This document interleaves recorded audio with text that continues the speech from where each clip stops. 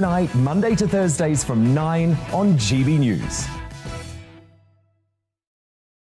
Hello, I'm Esther McVeigh. And I'm Philip Davis. Whether you're watching or listening on TV, online or on radio, we handpick the latest stories, debates and expert opinions for your weekend. So whether that's politics, news or showbiz, we've got it covered. Join us every Saturday morning at 10 o'clock on GB News. We are GB News. And we'd like to say thank you to each and every one of you for helping our great nation find its voice. We're absolutely everywhere. Across England, Scotland, Wales and Northern Ireland. On TV, on radio and online. We're proud to be the People's Channel, Britain's news channel. On the Mark Steyn Show, we cover the stories a lot of people are scared even to mention. The stuff that really matters with some of the world's biggest thinkers. Now is his opportunity to kind of take the steering wheel of history. Break away from the flop at 8 o'clock on GB News with the Mark Steyn Show. On Mark Dolan tonight, we have a simple plan, which is to inform, stimulate and entertain in equal measure. It's all about getting your opinions on the national television airwaves. I love my viewer emails, mark@gbnews.uk. So do join me from 9 p.m. to midnight every Friday, Saturday and Sunday for big guests, big opinions and a big presenter. 6'5", don't you know? See you then on GB News.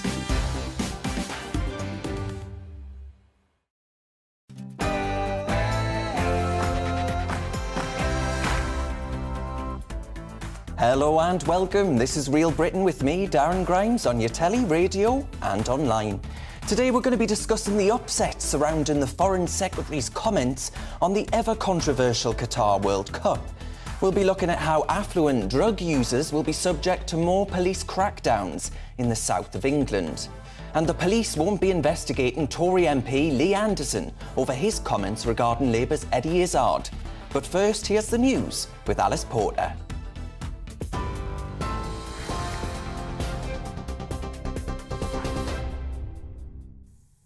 Good afternoon. It's 2 o'clock. I'm Alice Porter in the GB newsroom. A whistleblower at an asylum processing centre in Kent has told GB News the government is not acknowledging the true extent of the crisis there. The worker at the Manston military base claims violence, disease and attempts of self-harm are a daily occurrence at the facility. The processing centre is only supposed to hold asylum seekers for no more than 24 hours before transferring them to longer-term accommodation. But many have allegedly been there for weeks in unsuitable living conditions. Former Chief Immigration Officer Kevin Saunders says the problem lies with the legislation. 80% of people coming across the channel are from Albania.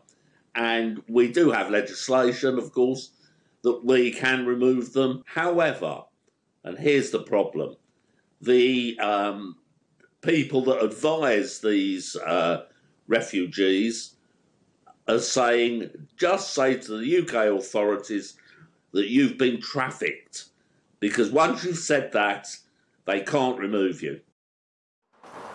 Meanwhile, at least 12 small boats carrying around 500 people have been intercepted crossing the English Channel so far today. Authorities are still actively responding to other sightings. Border Force vessels and lifeboats are taking them to Dover. They'll then be transferred to the Manston military base for processing. The head of the Royal Navy has ordered an investigation into what he's called abhorrent allegations of sexual assault and harassment in the submarine service. Admiral Sir Ben Key says the behaviour will not be tolerated and is not a true reflection of what service life should be. He says anyone who's found to be culpable will be held accountable regardless of their rank or status. Octopus Energy will buy collapsed supplier Bulb after the deal was given the green light by the government. Octopus says it's paying the government above market value to take on the company's 1.5 million customer. Business Secretary Grant Shapps says the move brings vital reassurance and energy security to consumers across the country at a time when they need it most. The deal is expected to be completed by the end of next month. A teenager has been arrested on suspicion of murder of a university student in Manchester. Luca Connor was stabbed in the early hours of Wednesday morning and later died in hospital. A 19-year-old is being questioned by police.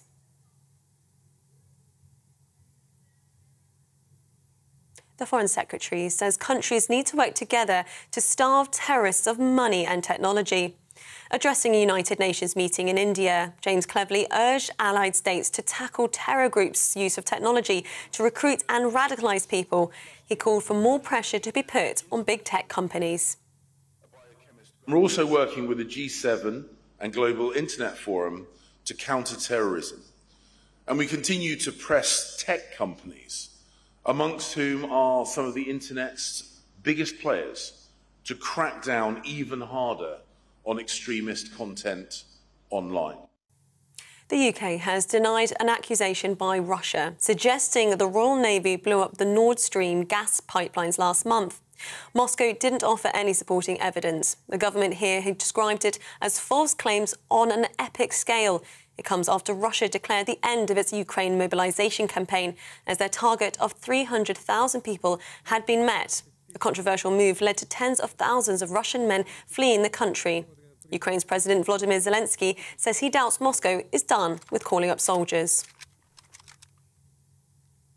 Thousands of mothers are demonstrating across the country demanding reforms to childcare. The Halloween-themed protest called the March of the Mummies is calling for urgent progress on women's rights. They say expensive childcare, along with poor maternity and paternity benefits, are pushing mothers out of the workforce and into poverty. They want the government to increase funding for the sector. Beth is a mum marching in central London.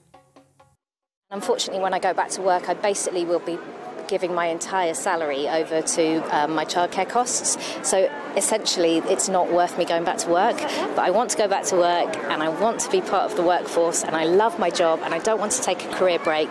But unfortunately, I will have peanuts to survive on, which is really difficult when you want to spend time with your daughter, do fun things, and there's just not enough money. Railway staff in Scotland are staging a 24-hour walkout over a pay dispute. More than 2,000 members of the RMT union are striking, and passengers are being warned to expect widespread disruption. ScotRail say the latest offer gives the lowest paid staff a basic pay increase of almost 7.5%, but the union is calling for a rise that's more in line with inflation. This is GB News. We'll bring you more news as it happens. Now it's back to Darren.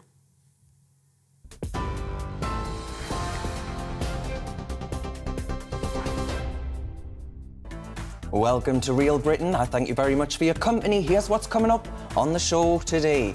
Football fans are counting down the days until the FIFA World Cup begins in Qatar. But the Foreign Secretary, James Cleverly, urged the travellers to be respectful of the host nation. I'm asking, does he have a point? Police forces across the southwest of England are set to crack down on people using so-called recreational drugs. But how on earth are they going to enforce that one? Tory MP Lee Anderson won't be investigated by police for his supposedly transphobic comments about Labour candidate Eddie Izzard. Lee's going to join me later on in the show. That's what we're talking about for the next hour. As ever, your thoughts are much more important than mine. Tweet me at GBNews or email me on gbviews@gbnews.uk. I've got it open right here. You can watch us online on YouTube. And don't forget about Facebook. Loads of cracking content on our page. Cheers very much.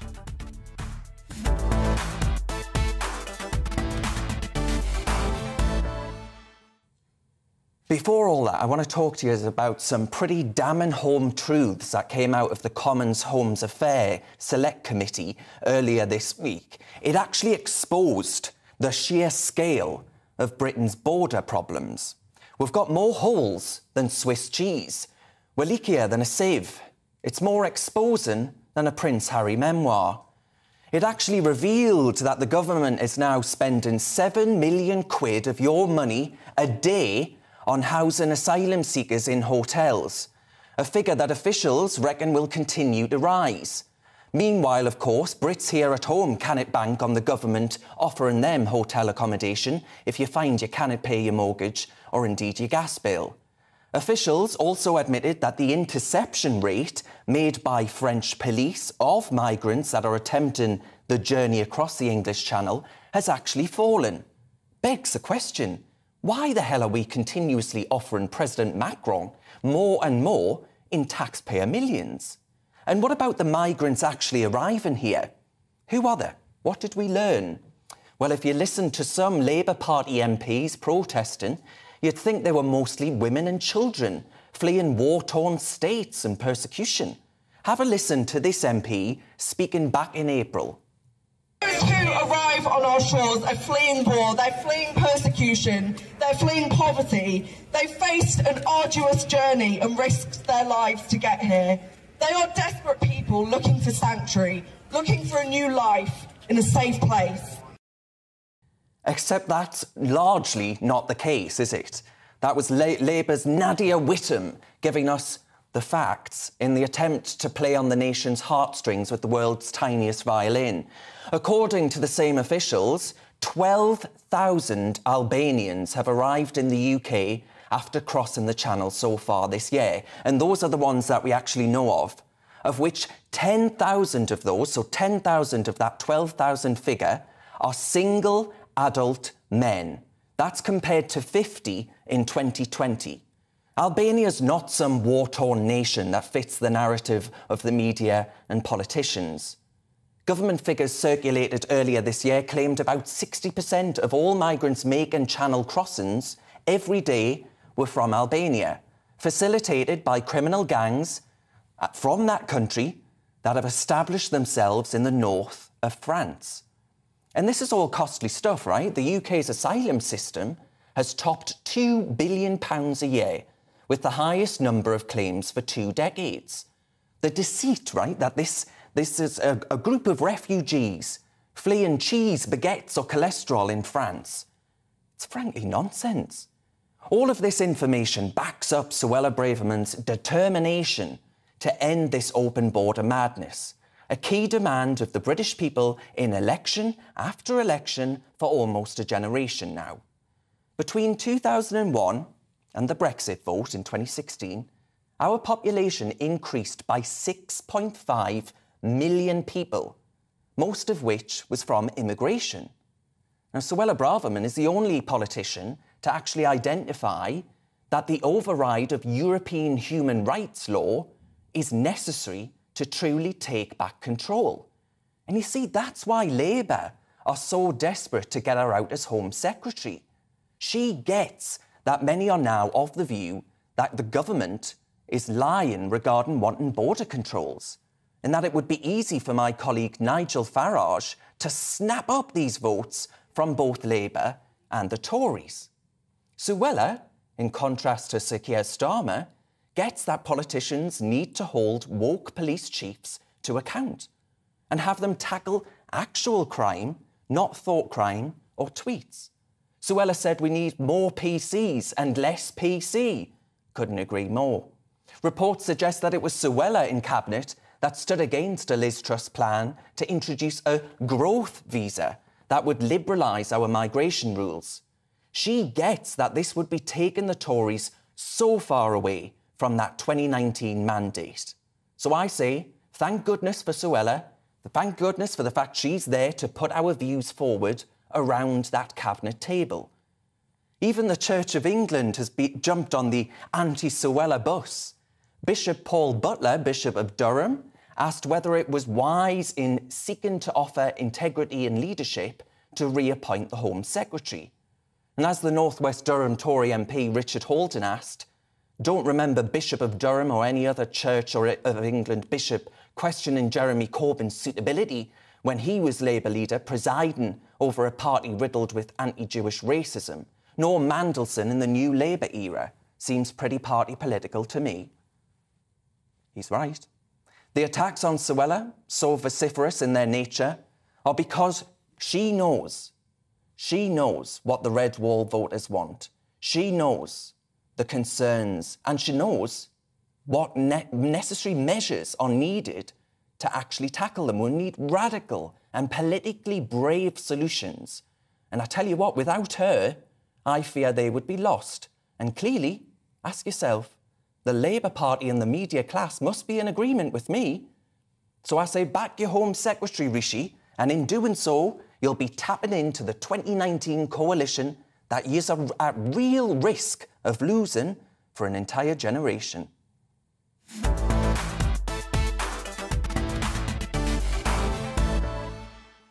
On to the meat of that topic now that I discussed at the top of the show. Foreign Secretary James Cleverly faced criticism this week after suggesting British football fans at the Qatar World Cup should be respectful of the host nation.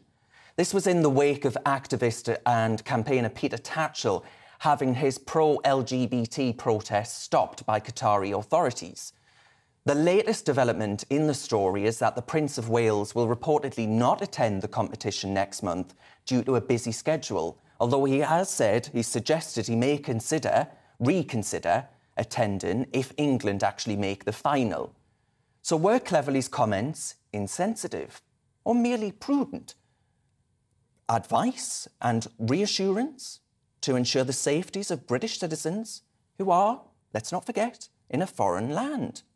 Well, joining me to discuss this is the activist and campaigner Peter Tatchell himself and the commentator David Oldroyd-Bolt. I thank you both for your company. Peter, I want to start with you. What actually happened in Qatar? What actually took place when you were out there demonstrating? Well, I was making a protest primarily about the abuse of LGBT plus rights in Qatar, where gay people can be arrested, jailed, tortured, even subjected to horrendous, vile so-called conversion treatments to turn them straight. Conversion treatments that often cause mental breakdowns and, in one case I know, caused a young man to commit suicide.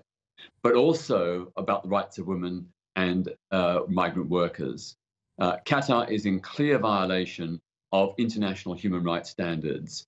It has agreed to be a member of the United Nations, and that gives an obligation to sign up to and to implement the United Nations Universal Declaration of Human Rights, which guarantees equal treatment and protection against discrimination to every citizen. It is not doing that. OK, but Peter, and a police state. The Qataris are saying, the Qatari government have denied actually arresting you. How do you actually respond to that? They're saying, totally fine. Well, look, that is what dictatorships do. When they are protested and exposed, they seek to discredit the protesters by claiming that the protest never took place or the person was never arrested, the person was never beaten up. That's nonsense. I was held for 49 minutes. I was not allowed to leave. I was threatened that I could not leave and would face dire consequences if I attempted to leave. It was only after 49 minutes that I was allowed to go on my way. That is, you can call it arrest or detention or whatever. I was held on the pavement there for all that time. Okay. But, you know, it's not really about me. This is about the people of Qatar, whose human rights are being violated daily by a dictatorship. The idea that we should show respect, that football fans should show respect for a police state dictatorship is absolutely profoundly shocking coming from a government minister. OK, so David, turning to you, I know you don't actually support Qatar's laws concerning gay people, neither do I think they're abhorrent. But I'm of the view that actually what James Cleverly said there, which is, you know, you're in a foreign land, the laws of the land are different to ours, the values in that land are different to ours, so respect them.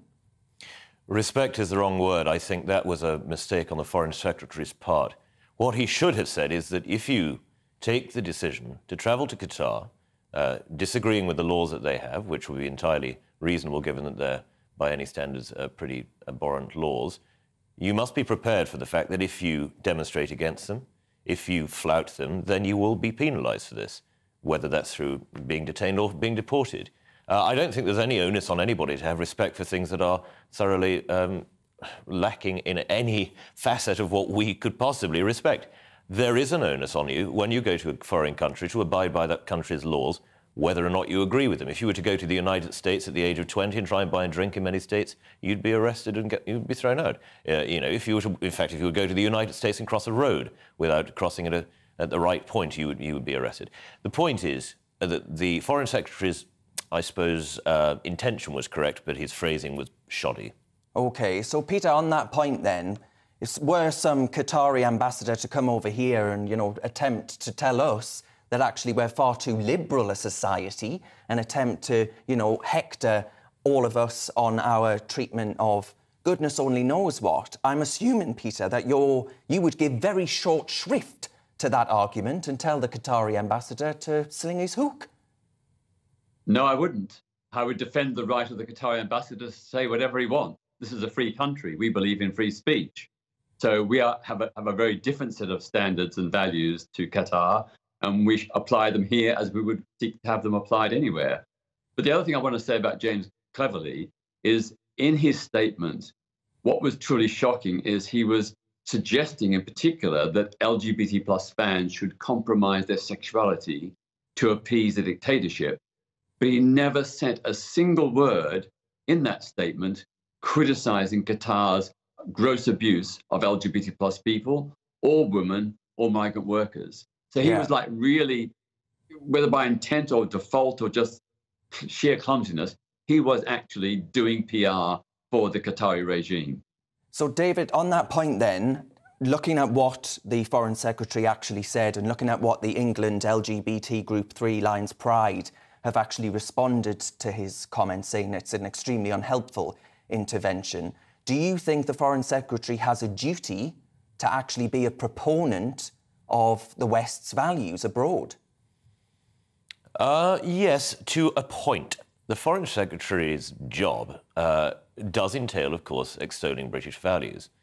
But it's not really extremely helpful to foment or to concoct any sort of rivalry, any sort of fight with a country like Qatar, which is, by and large, an ally of ours, and much more so than many other Middle Eastern states, Middle Eastern Islamic states, it should be said. So I think it's perfectly reasonable for the Foreign Secretary to say what he said. I don't think it's outrageous to suggest that LGBT plus people going to Qatar should perhaps hold themselves back a bit from expressing that in the way that they would feel able to do here. It is perhaps a matter of safety, that if they go there, as is their right to express themselves, they must be prepared for the fact that there are going to be consequences. And for the Foreign Secretary to warn people of these consequences and advise them, as he has, that perhaps it would be in their own best interest not to act in the way that they would feel free to act here, I think is entirely congruent with the role that he possesses. So, David, are you saying, well, Peter, you know, you made your bed, lie in it? No, I wouldn't say anything so crass or silly. I would say that Peter has a right to go to Qatar and express himself as he has. I think he's exceptionally brave to do it. His courage over many, many decades in carrying out protests of this sort is laudable. But I'm sure that Mr. Tatchell knows better than anyone on this channel what the consequences are going to be. And I think it's reasonable that the Foreign Secretary should have said that there are dangers to this. That if you go to a country, a deeply Islamic country like Qatar, which has repressive laws against homosexuality, as it does against the use of alcohol, for instance, then there are going to be consequences for flouting those laws. Exactly. Well, I tell you what, on that note. Yes, Peter, very, very briefly. Just going to say that I was prepared to pay the consequences. Indeed. I feel so strongly and feel it's so important to support those many brave Qatari people who want democracy and human rights. It's so important to show solidarity with them that I was prepared to go to prison if necessary. Of course, I didn't want to, but I was prepared to accept the penalty. OK, well, I tell you what, the lack of alcohol is enough to put me off going full stop anyway, so we'll leave it there, folks. That was Peter Tatchell, the activist and campaigner, and David Aldroyd-Bolt, the political commentator. I thank you both very much for your thoughts. There's plenty more to come this afternoon on Real Britain. After the break, I'm going to be discussing police forces across the southwest of England who are reportedly set to crack down on people using so-called recreational drugs. But how on earth are they going to actually enforce it? First of all, let's have a quick look at the weather. Looking ahead to this evening's weather, and the UK is looking wet at times and some rain pushes northwards, though drier further south. Let's look at the details. Starting off in the southwest, and here it should be a largely dry end to the day. A few showers are possible, but many will have clear skies to start the night. Also mostly dry in the southeast with clear spells. After an exceptionally warm day, it will be a very mild evening, though brisk winds. A few showers are possible across Wales, and here some low clouds may lead to hill fog in parts. Otherwise, it will be largely dry. Also, a little mist and murk is possible for the West Midlands. Most, though, will have a dry evening with clear skies. Still breezy, so temperatures not dropping much, meaning it will stay mild. It will be somewhat cloudier in the northeast here. There will still be some showery rain at first this evening, turning drier and clearer from the south as we go through the night. A cloudier and wetter picture across much of Scotland as spells of rain continue to push northwards, perhaps heavy for some, turning a little chilly under any clear breaks that develop. Some showers are likely this evening across Northern Ireland. Will also be blustery here, but plenty of clear skies. A relatively mild evening given the time of year. The rain in the north will clear overnight, meaning it will be largely dry before heavy showers feed in from the west.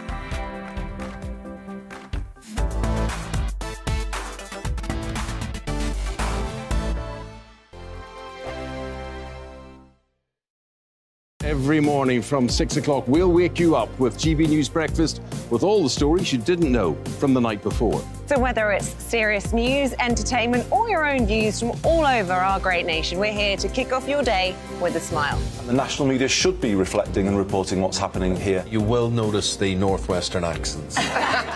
Whether you're with us on TV, radio, or online, every morning, it's breakfast from 6 a.m. Hope you can join us. I'm Dan Wootton. Join me Monday to Thursday from 9 to 11 for the feistiest and most fun news debate on TV, where free speech reigns. I'll bring you a sharp take on the day's biggest stories, bombshell newsmaker interviews, and A-list guests. And I guarantee you, no spin, no bias, no censorship, and no reason to go to bed. That's Dan Wootton Tonight, Monday to Thursdays from 9 on GB News. Hello, I'm Simon Evans. Join me on GB News for Headliners at 11 p.m, where I'll be joined by two of the country's top comedians as we take a look at tomorrow's newspapers tonight. If it's a big story, we'll be covering it, I guarantee, but we'll also have some fun along the way. That's GB News Headliners at 11 p.m. We won't put you to sleep, unlike some of the other paper review shows out there. So join us, 11 p.m, 7 nights a week. Hello there, it's Eamon Holmes here from Breakfast on GB News. We're not just on your television and your screens, you know. We're on DAB plus digital radio, so you can listen to your favourite shows on the move. If you've not yet listened to GB News Radio, it's very simple. We're on your radio player and TuneIn apps, on your smart speaker, phone or tablet, or online at gbnews.uk. Take us with you wherever you go. GB News Radio. You never have to miss a moment of the People's Channel.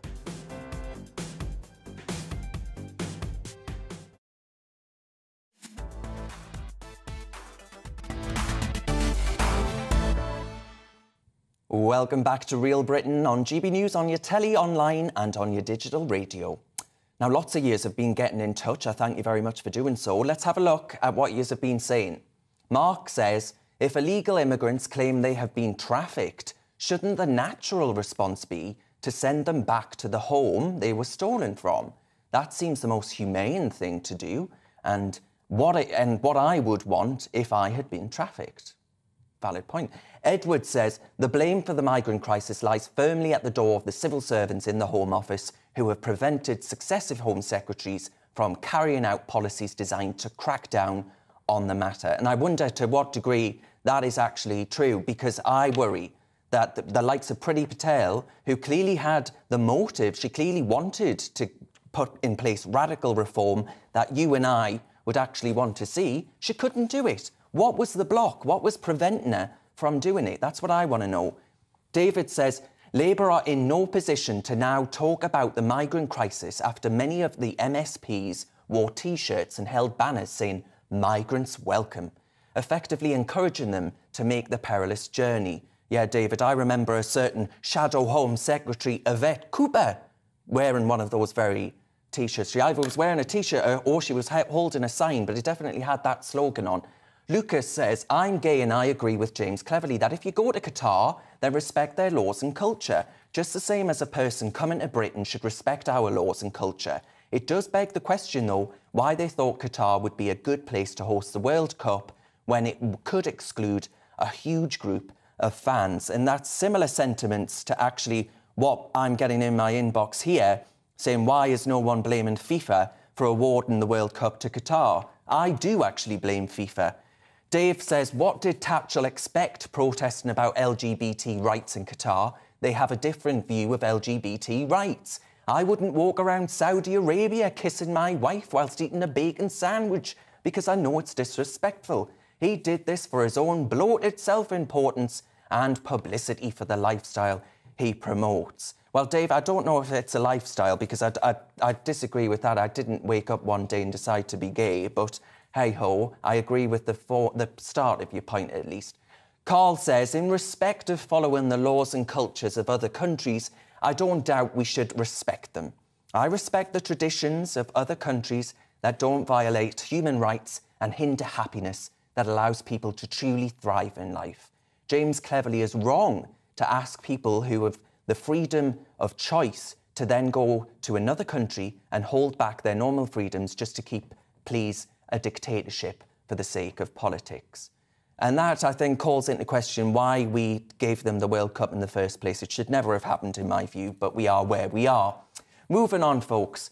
Police forces are planning a crackdown on affluent drug use in a change from the usual tactics of targeting drug dealers.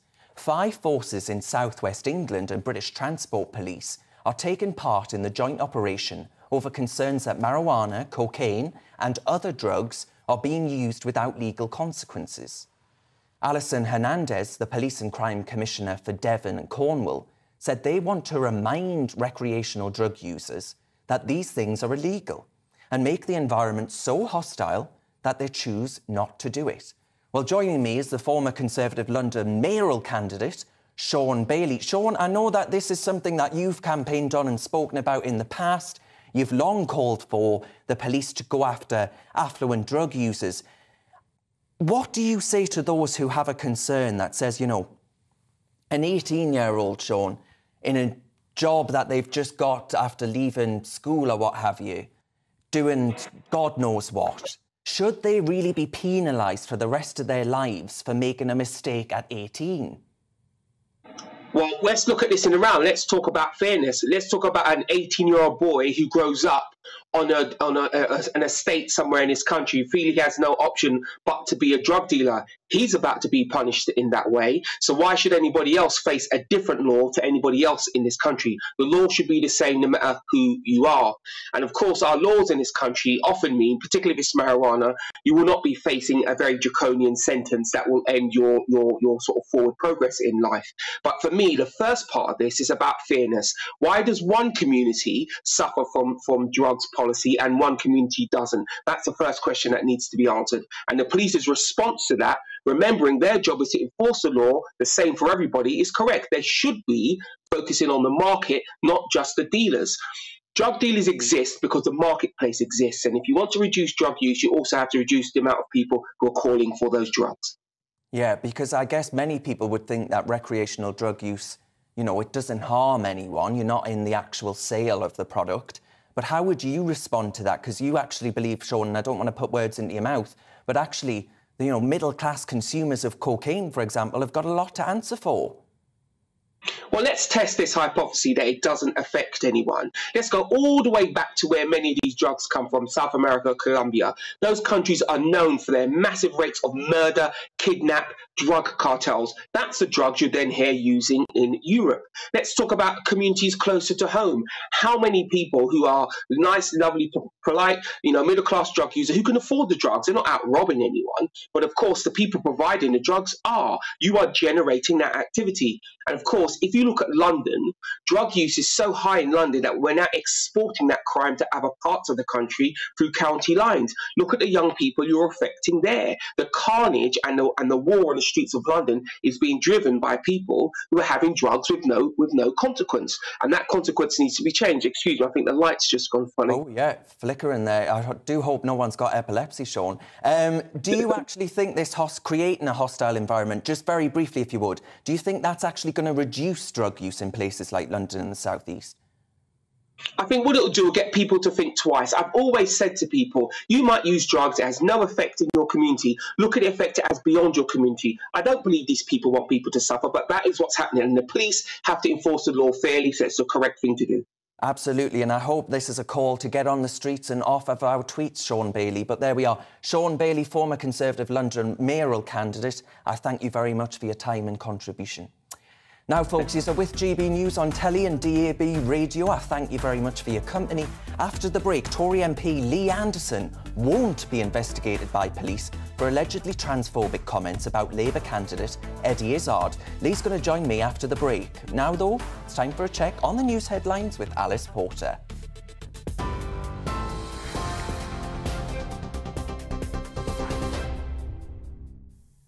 It's 2:33. I'm Alice Porter in the GB newsroom. A whistleblower at an asylum processing centre in Kent has told GB News the government is not acknowledging the true extent of the crisis there. The worker at the Manston military base claims violence, disease and attempts of self-harm are a daily occurrence at the facility. The processing centre is only supposed to hold asylum seekers for no more than 24 hours before transferring them to longer-term accommodation, but many have allegedly been there for weeks in unsuitable living conditions. Meanwhile, at least 12 small boats carrying around 500 people have been intercepted crossing the English Channel so far today. Authorities are still actively responding to other sightings. Border Force vessels and lifeboats are taking them to Dover. They'll then be transferred to the Manston military base in Kent for processing. The UK has denied Russia's suggestion that the Royal Navy was responsible for the Nord Stream gas pipeline explosions last month. The Ministry of Defence dismissed it as false claims of an epic scale, saying Moscow is trying to detract from its disastrous handling of the illegal invasion of Ukraine. It comes after Russia declared the end of its mobilisation campaign after reaching its target of 300,000 reservists.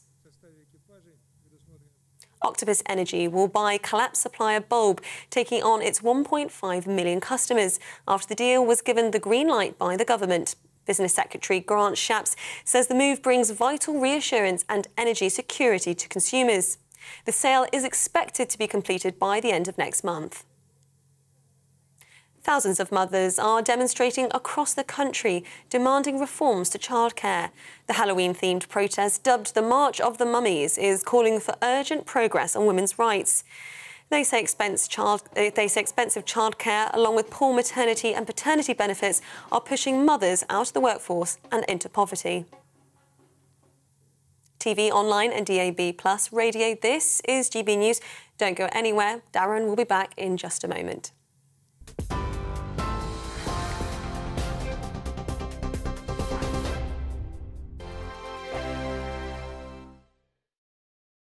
Weekday afternoons on GB News, we've got the whole of the UK covered. From 12 to 3, it's GB News Day with me, Mark Longhurst. And me, Gloria Di Piero. You'll get the very latest on everything that's been going on across our great nation. And from 3 till 6, watch out for GB News Live with me, Patrick Christys. I'm not here to mess around. With all the biggest topics and guests, you will always be up to date. GB News Day and GB News Live from 12 p.m. Only on GB News. The People's Channel, Britain's news channel. Hi there, it's Stephen and Anne. At breakfast from 6 a.m, you'll always be caught up with everything you need to know, the latest headlines, opinions and debates. We'll bring you the good news and the bad, but most of all, we're here for you. Remember, send in your views and let us know what you would like us to talk about. That's because we're your news channel. And every morning at 6 a.m, it's breakfast on GB News. Join me, Nana Akua, on Friday, Saturday and Sunday afternoons on GB News. Expect fiery debate and passionate discussion as me and my panel tackle some of the biggest topics hitting the headlines. It's a place for everyone's opinion. No one gets cancelled, but no one gets an easy ride. Oh, she's on it today! Be ready for conversations that are fierce, frank and, of course, fun every Friday, Saturday and Sunday afternoon from 4 p.m. on GB News. On Mark Dolan tonight, we have a simple plan, which is to inform, stimulate and entertain in equal measure. It's all about getting your opinions on the national television airwaves. I love my viewer emails, mark@gbnews.uk. So do join me from 9 p.m. to midnight every Friday, Saturday and Sunday for big guests, big opinions and a big presenter. 6'5", don't you know? See you then on GB News.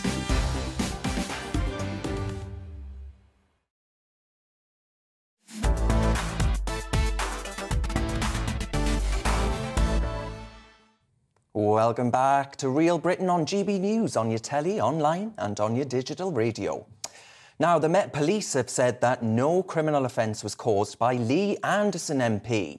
His comments on Eddie Izzard after he was reported for one of those hate crimes by a councillor. Anderson had this to say: the old traditional working class Labour voters will take a look at Eddie Izzard and think, you know, is that what's coming to Parliament? A spokesman for the Met Police said the complaint has been assessed and no offences have been identified. As a result, no further action will be taken. Now, while Eddie Izzard has said critics should join the 21st century, well, we'll see what Lee Anderson has to say about that. Joining me is the man himself, Conservative MP, Lee Anderson. Lee, I know you've got a Mansfield Town kick-off at 3 o'clock, so I'll be brief. What do you make of Eddie Izzard saying that people like you need to be dragged, kicking and screaming into the 21st century? Well, look, Darren, I mix with two sets of people in my life. Half the week I spend in London, but I spend that with MPs, lords, lobbyists, civil servants, staffers, and the media. The rest of the week I spend with real people in places like Ashfield. I see people in the pub, my friends, my family, the constituents that I represent, and they're the people I take notice of.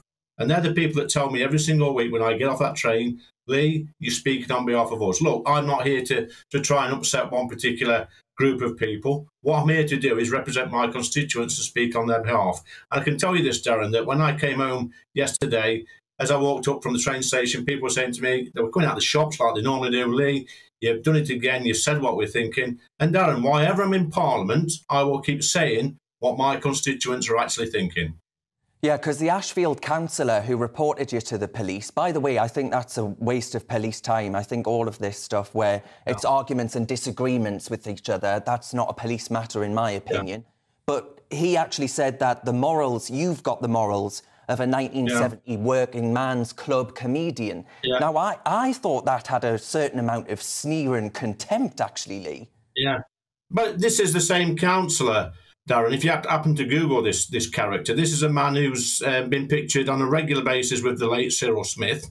This is a councillor that defended Cyril Smith, and this is a councillor actually doesn't even live in the area. Right. I think he lives in Wales. So this is the kind of character that we're dealing with. Of course, he's not here to defend himself, and I'm sure he would have much to say to the accusations laid out there to him.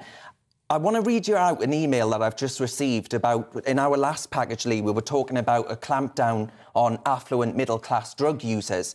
And Jack has written in and he says, get real, the police don't even come out if your house is robbed.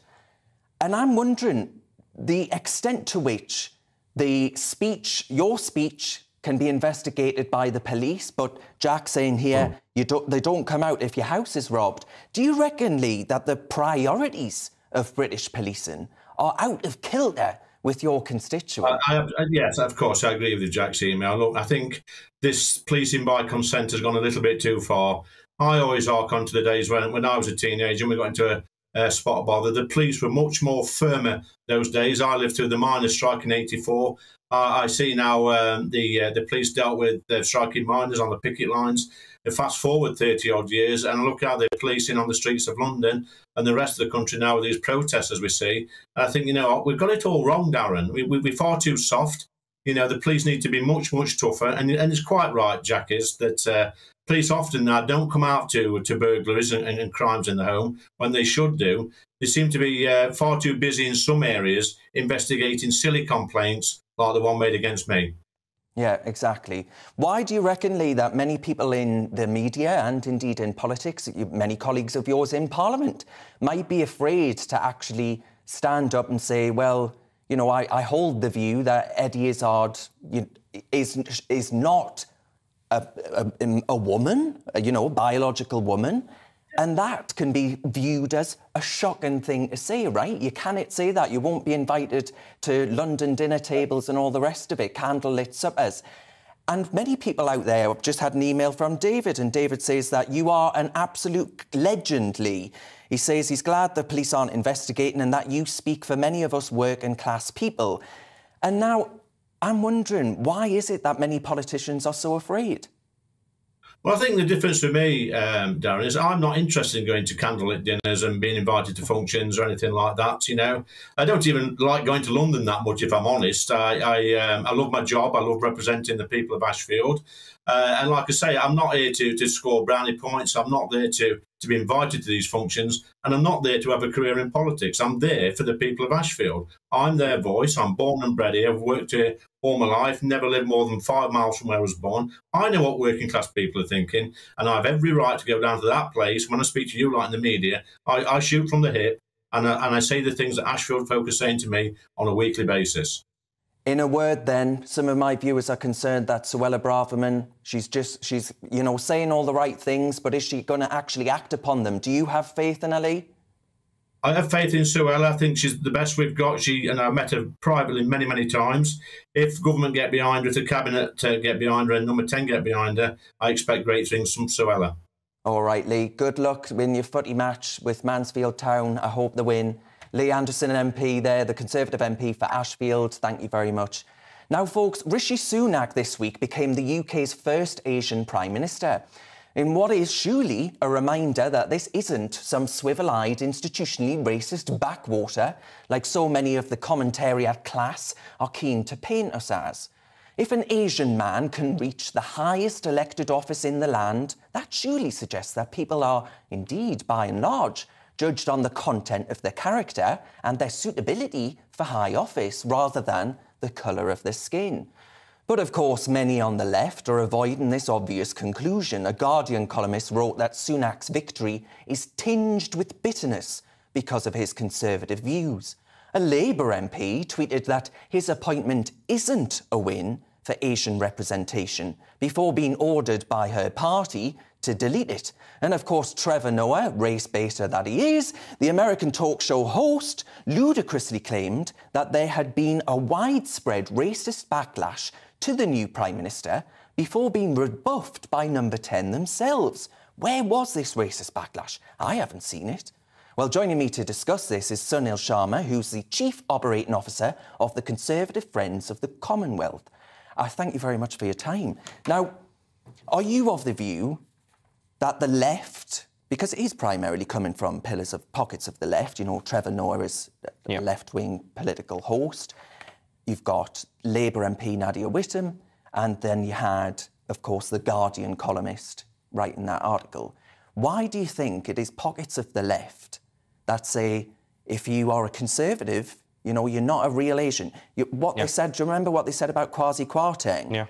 These sort of things are coming through thick and fast, aren't they? I think what they're failing to understand, the concept that because of your skin colour, religion, race, you should think a certain way, I would argue is so much more racist than, you know, than even a racial slur. The concept that Rishi Sunak, because he's Conservative, isn't a win for, I don't know, ethnic minorities is bizarre. I think it's a strange mentality. I think it's almost, you're no longer Indian, Hindu, Asian, black, if you believe in certain things that you're not prescribed to believe in, which is, you know, it's almost like a mental slavery kind of aspect. I don't know how else to really describe it. For me, it's racism if it's coming from, let's just say, a non-Indian towards Rishi Sunak.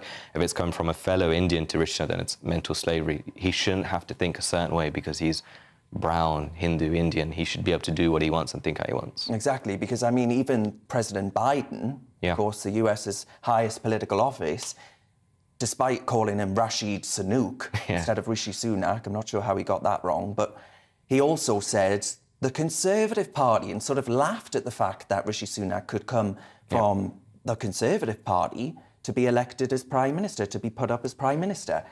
Do you actually view that as an example of the left's racism? Yeah, racism, ignorance. I mean, Biden's got a record of this. He said in the last election about how, you know, you lose your black card if you vote Republican, if you're going to vote for Donald Trump, which is just, it's really, really bizarre. I think they're almost trying to force their narrative onto ethnic groups. You've got to let them think freely. And I think, more importantly, we're seeing this with British Indians and British Hindus in particular. If you look at the people who voted Brexit, for example. The biggest ethnic group after British white people were British Indians. They came by far the highest. So this concept that because you're Indian, because you're black, you should have to prescribe to some sort of notion of thinking is so strange. Yeah. And I think it's something that the left has failed to understand. And I think that's why they're losing a lot of ethnic minority votes. We're seeing Labour for a long time, for example, had a massive Indian kind of base. If you look for the 70s and 80s, that has been destroyed, and almost it seems to be getting worse for them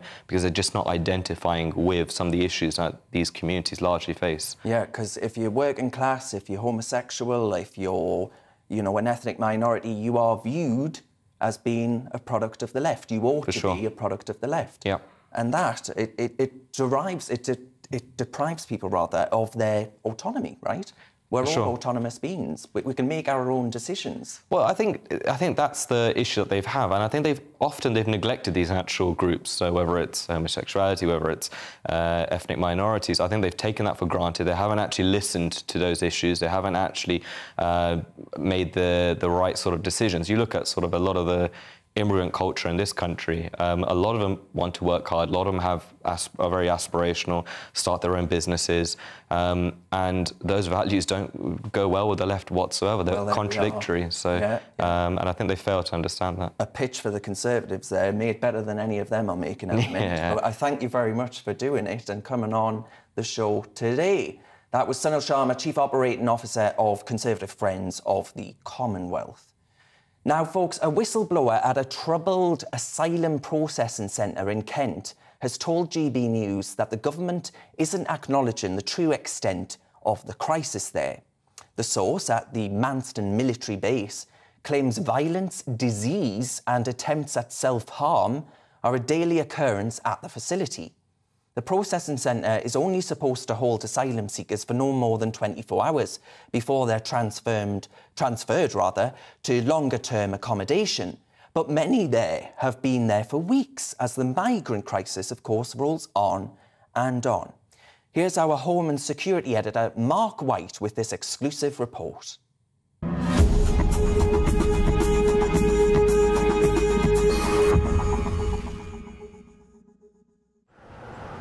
The situation inside this asylum processing centre is deteriorating rapidly, according to one man who works here.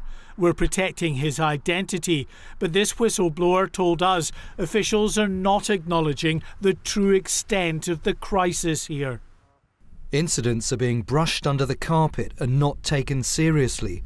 Weapons that have been found include knuckle dusters, knives, makeshift weapons that could slash or stab people. He also said some of those employed to guard the base were later revealed to have no right to work in the UK.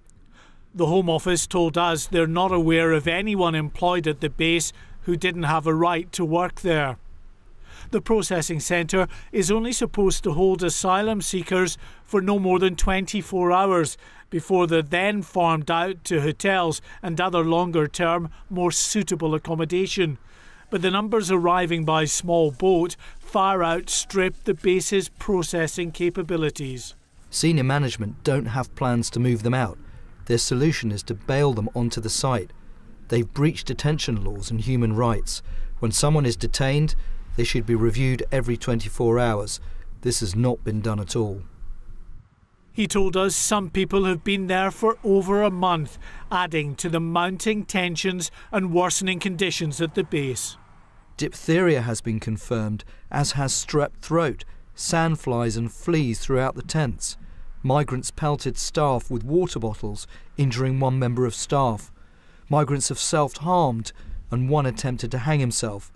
Most staff aren't trained to deal or cope with this.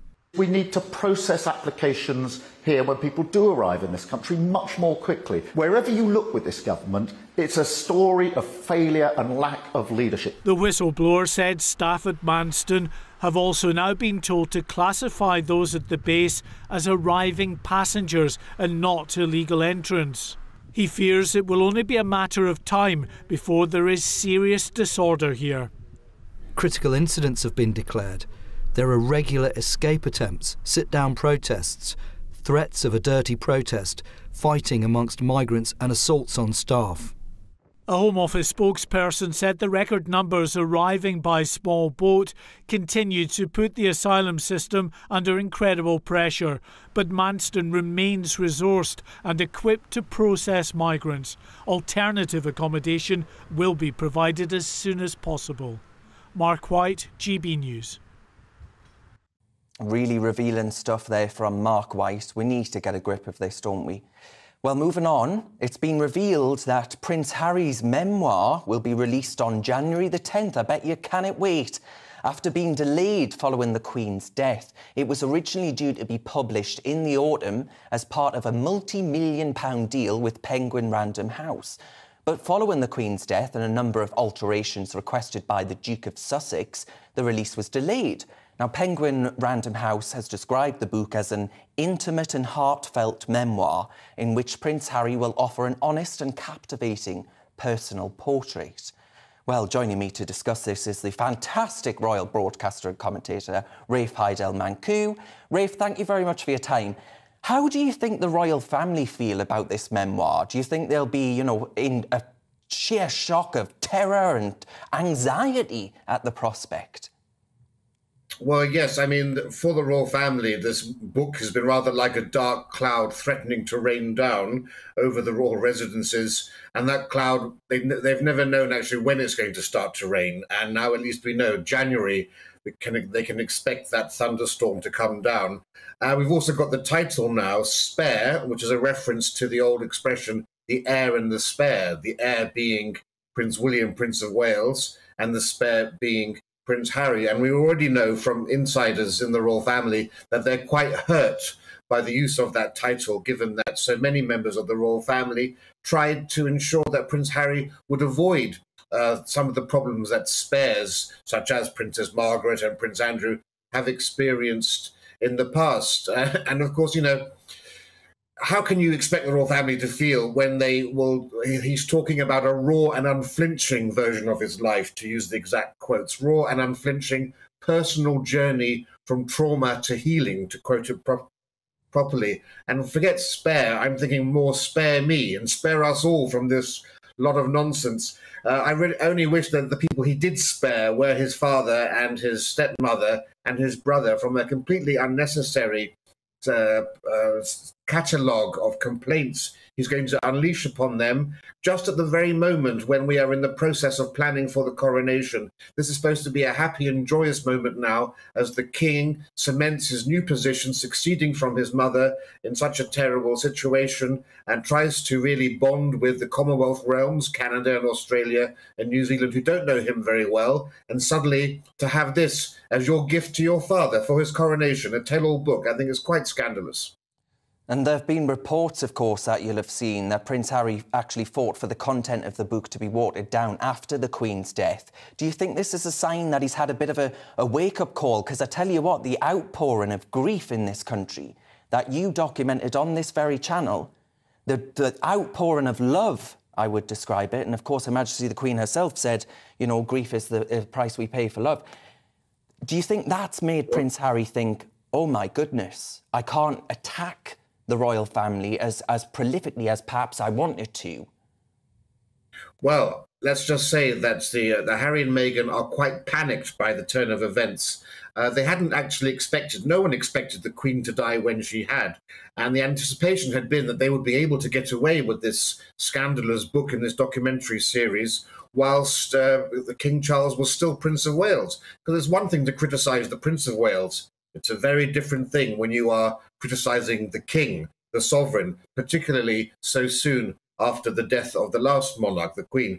And so this has put all of their plans into disarray, and they are very embarrassed, I think, by some of the things that have already been recorded, particularly for the Netflix documentary, where Netflix are very keen to ensure that they don't edit out the best, most sellable, most watchable bits for understandable reasons. Their plan, we understand, had been essentially to release this book, release the documentary next year, and then in 2023 have a moment of reconciliation with the royal family. Well, I'm sorry, it doesn't really work like that. And actually, there are a lot of discrepancies between the book and the documentary series about what Prince Harry has told, two different stories. So it seems like he's got more than one personal truth that he's telling.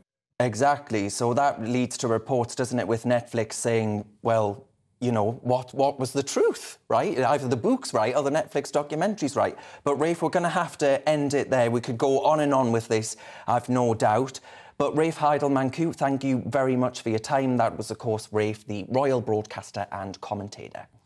Now, folks, you're watching Real Britain, and I thank you very much for doing so. There's loads more still to come. We've got a show stuffed fuller than the time tunnel. But first, here's the latest weather forecast.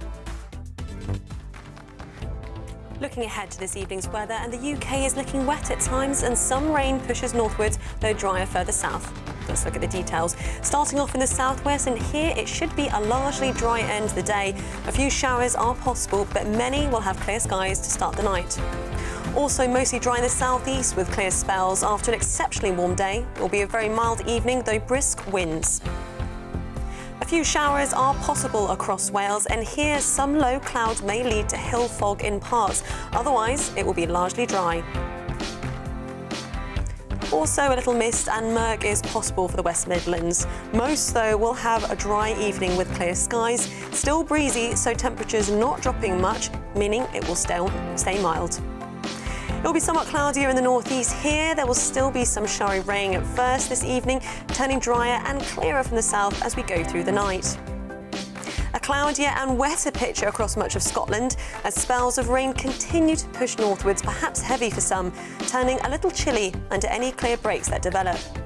Some showers are likely this evening across Northern Ireland. Will also be blustery here, but plenty of clear skies. A relatively mild evening given the time of year. The rain in the north will clear overnight, meaning it will be largely dry before heavy showers feed in from the west.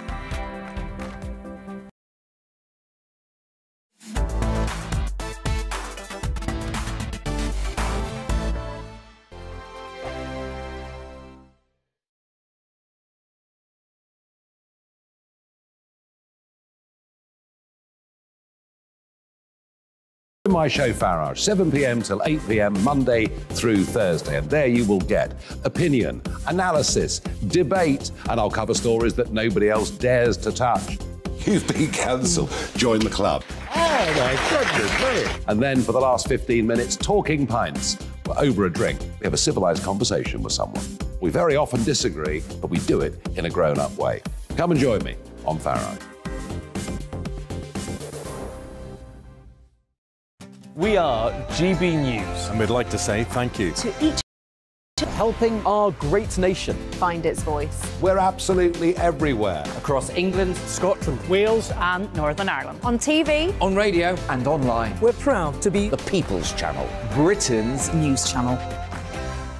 On the Mark Steyn Show, we cover the stories a lot of people are scared even to mention. The stuff that really matters with some of the world's biggest thinkers. Now is his opportunity to kind of take the steering wheel of history. Break away from the flock at 8 o'clock on GB News with the Mark Steyn Show.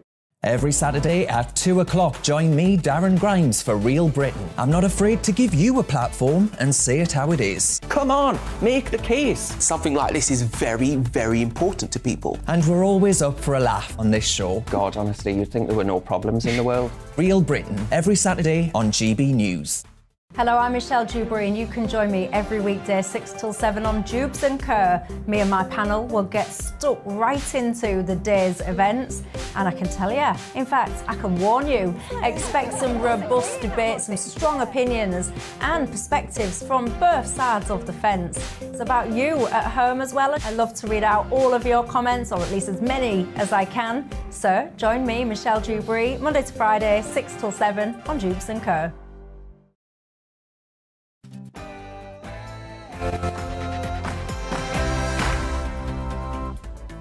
Hello and welcome back. This is Real Britain on your telly, radio and online. Thanks for your company.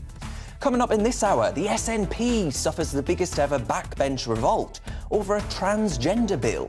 We'll also talk about fracking, banned, unbanned, then banned again, the fracking hokey-cokey, and what's going on with trains in the northwest. But first, here's the news.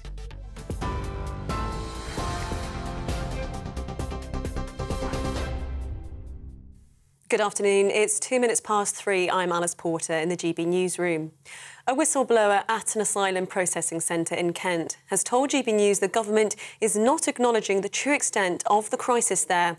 The worker at the Manston military base claims violence, disease and attempts of self-harm are a daily occurrence at the facility. The processing centre is only supposed to hold asylum seekers for no more than 24 hours before transferring them to longer-term accommodation, but many have allegedly been there for weeks in unsuitable living conditions. Former Chief Immigration Officer Kevin Saunders says the problem lies with the legislation. 80% of people coming across the channel are from Albania, and we do have legislation, of course, that we can remove them. However, and here's the problem, the people that advise these refugees are saying, just say to the UK authorities that you've been trafficked, because once you've said that, they can't remove you. Meanwhile, at least 12 small boats carrying around 500 people have been intercepted crossing the English Channel so far today. Authorities are still actively responding to other sightings. Border Force vessels and lifeboats are taking them to Dover. They'll then be transferred to the Manston military base for processing. The UK has denied Russia's suggestion that the Royal Navy was responsible for the Nord Stream gas pipeline explosions last month. The Ministry of Defence dismissed it as false claims of an epic scale, saying Moscow is trying to detract from its disastrous handling of the illegal invasion of Ukraine. It comes after Russia declared the end of its mobilisation campaign after reaching its target of 300,000 reservists. Ukraine's President Volodymyr Zelensky says he doubts Moscow is done with calling up soldiers. The head of the Royal Navy has ordered an investigation into what he's called abhorrent allegations of sexual assault and harassment in the submarine service. Admiral Sir Ben Key says the behaviour will not be tolerated and is not a true reflection of what service life should be. He says anyone who's found to be culpable will be held accountable, regardless of their rank or status. Octopus Energy will buy collapsed supplier Bulb after the deal was given the green light by the government. Octopus says it's paying the government above market value to take on the company's 1.5 million customers. Business Secretary Grant Shapps says the move brings vital reassurance and energy security to consumers across the country at a time when they need it most. The deal is expected to be completed by the end of the month. A teenager has been arrested on suspicion of the murder of a university student in Manchester. Luke O'Connor was stabbed in the early hours of Wednesday morning and later died in hospital. A 19-year-old is being questioned by police. Thousands of mothers are demonstrating across the country demanding reforms to childcare. The Halloween-themed protest called March of the Mummies is calling for urgent progress on women's rights. They say expensive childcare, along with poor maternity and paternity benefits, are pushing mothers out of the workforce and into poverty. They want the government to increase funding for the sector. Beth is a mum who's marching through central London today. Unfortunately, when I go back to work, I basically will be giving my entire salary over to my childcare costs. So essentially, it's not worth me going back to work. But I want to go back to work and I want to be part of the workforce and I love my job and I don't want to take a career break. But unfortunately, I will have peanuts to survive on, which is really difficult when you want to spend time with your daughter, do fun things, and there's just not enough money. Railway staff in Scotland are staging a 24-hour walkout over a pay dispute. More than 2,000 members of the RMT union are striking and passengers are being warned to expect widespread disruption. ScotRail say the latest offer gives the lowest paid staff a basic pay increase of almost 7.5%, but the union is calling for a rise that's more in line with inflation. This is GB News. We'll bring you more news as it happens. Now it's back to The Real Britain with Darren Grimes.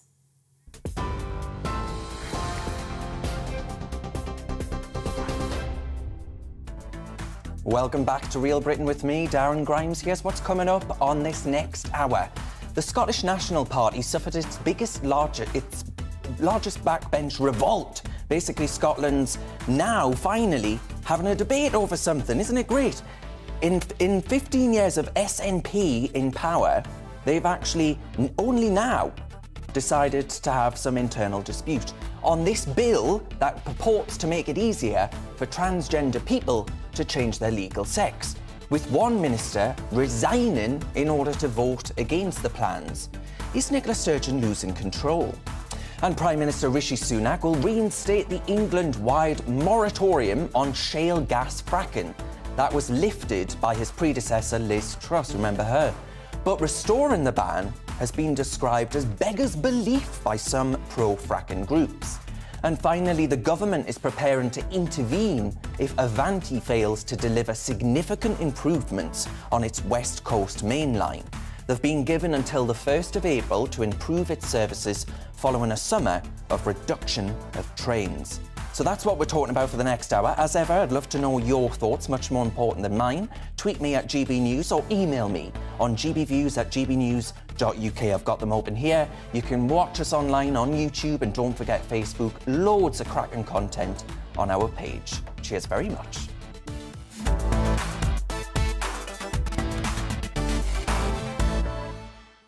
Now, as I mentioned there, Nicky Sturgeon's Scottish Government has passed stage 1 of a gender recognition bill, which aims to speed up the time it takes to obtain a gender recognition certificate and also lowers the age of obtaining one from 18 to 16.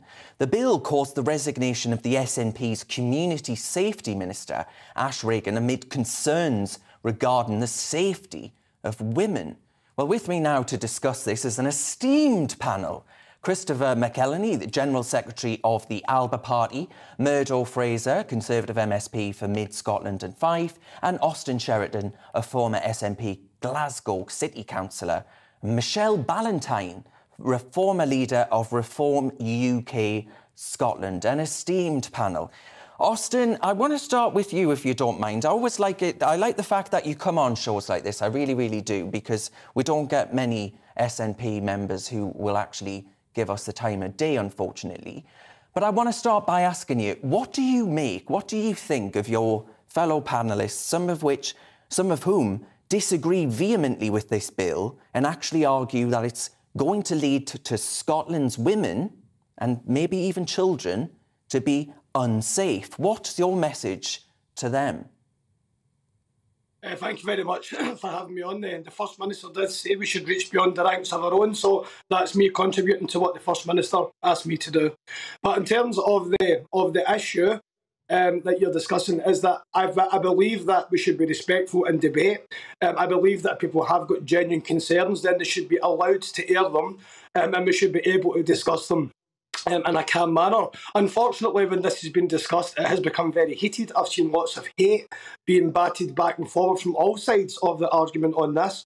But fundamentally, what I think we need to do is look at the facts of the matter, and that the fact is that you don't need permission to be trans. People can be trans. People can change their names on documents such as their passport, their bank statements, and live as the gender that they choose to live. That is not something that this legislation impacts upon. What this is simply allowing them to do would be to change their sex on their birth certificate, joining countries like Ireland, Norway and Denmark. So Christopher McElhenney then, General Secretary of the Alba Party, you want an independent Scotland, so I'm assuming that you would like an independent Scotland to be as progressive as countries like Ireland, surely? Well, I think it's two separate. Well, good afternoon. I think it's two separate issues. Independence, of course, being about the right to determine your own future and make your own choices. People, obviously, such as Murdo, will have a different view on whether that's best for Scotland. But on the specific issue of GRA, I agree with Austin. The debate has been poor. Many people, I think most people in Scotland, I would include myself in this group, believe that people should be allowed to love who they want to love, be who they want to be, dress how they want to dress, call themselves what they want to call themselves, refer to themselves as a trans man, a trans woman, and most people don't care, particularly what people want to do in their own private lives. But when it comes to the specifics of, in which a very important issue, the protection of female-only spaces or single-sex spaces, I think that's something that, many women have had their opinions invalidated on. I think it's really legitimate that, you know, females should be allowed to have female-only places, you know, whether that's, you know, things that are perhaps difficult to talk about during daytime TV, such as rape refuge centres, you know, women that have been, you know, victims of, you know, violence by males. These are certainly triggering issues of, you know, if a woman ended up in one of these places and someone who identifies as a woman but, you know, is quite evidently a male-bodied person, that's a traumatising experience, and I think the bill doesn't have adequate safeguards in it.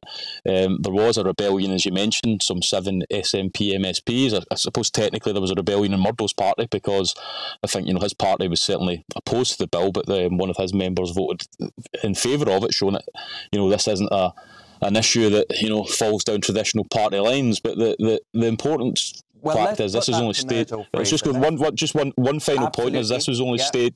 It's only stage 1, and I think in stage 2 and stage 3 you'll see 4, 5, 6, 7, even, you know, up to a further 10 SNP rebels if the government don't listen to what are the valid concerns of women. Yeah, so Murdo Fraser then, we're already seeing, are we not, a difference between the rest of the UK and Scotland. I mean, you've even had, as far as Nicola Sturgeon's Euro dreams are concerned, the European Union say, well, you would have to adopt the euro, which of course isn't in the SNP plan for independence. So I'm wondering, this is going to create a difference between England and Scotland thanks to devolution that's going to potentially put women at risk. It's mad. Yes, Darren, and I mean, I don't disagree with really pretty much anything that Chris has just said. I think he and I probably would come from a very similar place on these issues. And what's been interesting about this whole debate is that while I think everybody would agree precisely with what Chris said about, you know, having a liberal society where people are free to live their lives in the way that they want, the concern, and it comes in particular from women's groups, from well-known feminist campaigners like the writer J.K. Rowling, is that this bill, as drafted, does threaten women. And it threatens women because the SNP cannot answer a basic question, which is, what is the impact on the Equality Act 2010 if a gender recognition certificate can be issued to anyone who does not need a medical diagnosis anymore, who can simply get one by signing a piece of paper, self-declaring, and after 3 months will be able to legally change their sex. And does that then mean a man, a biological man, without any evidence of gender dysphoria or any surgery, will then be able to enter spaces currently reserved only to women in terms of the Equality Act? And that is where the concern lies. Now, interesting here, the Equality Act is a UK piece of legislation. And according, I think, to yesterday's Daily Telegraph, the Prime Minister is looking at potentially strengthening the Equality Act to enhance the protection of women and girls. Now, that would lead to a very interesting conflict between what the Scottish Government are trying to do and what the UK government are legislating for across the UK. And we'll need to see how that plays out. But the only other point I'd make in closing is Scottish public opinion is not supportive of these changes. And we've seen a number of opinion polls which say that by a substantial majority, people in Scotland are not convinced that a move to self-ID without any safeguards for anybody over the age of 16 is the right way to go. Michelle, before I bring you in, that's Michelle Ballantyne there, waiting patiently. Austin, Nicola Sturgeon there, you had J.K. Rowling, as Murdo says, wearing a T-shirt that said, Nicola Sturgeon, destroyer of women's rights. Is she a bigot? Well, I mean, J.K. Rowling can wear what she wants to wear. It's certainly not the kind of language that I think is appropriate, and I think it's extremely unfair as well. I would say that if you look at women and we look at rights that are being taken away from women, if you look at a global sense, we've got abortion rights being reversed in America. We can see what's going on in Iran at the moment. Okay, it's men that are these things. Nicola Sturgeon's government hasn't done anything to deplete women's rights. Nicola Sturgeon's also made clear that the GRA legislation will be in line with the Equality Act of 2010. All right. Very, very clear about that. OK, let's put that to Michelle Ballantyne then. Let's put that to Michelle. Do you actually think J.K. Rowling's a bigot? This is what she gets called online for defending the right to protest against this particular legislation? No, not at all. I mean, the problem we've got is the minority agendas have become very strong, particularly in the Parliament. And if you disagree or you object or you make comment against, the way that people are often attacked is by calling them, transphobic, by calling them, homophobic. These sort of actions, by calling you a bigot, and this is designed to frighten people, to hold their opinions to themselves and not counter some of the actions that have been taken. And it is very interesting when you look back at how the Parliament operates. Devolution was enacted to bring decision-making closer to the people. And yet here we have a decision that is progressing through Parliament that is not in the interests and the majority of the people. So it's actually pulling it away from the people. And even in if you look at the bill's progress itself, they had 10,800 individuals responded to one of the consultations, and yes, they weeded out a few that were replicas, but at the end of it, they had 59% of the individuals who responded saying they didn't support the principles of the bill, and only 38% supported.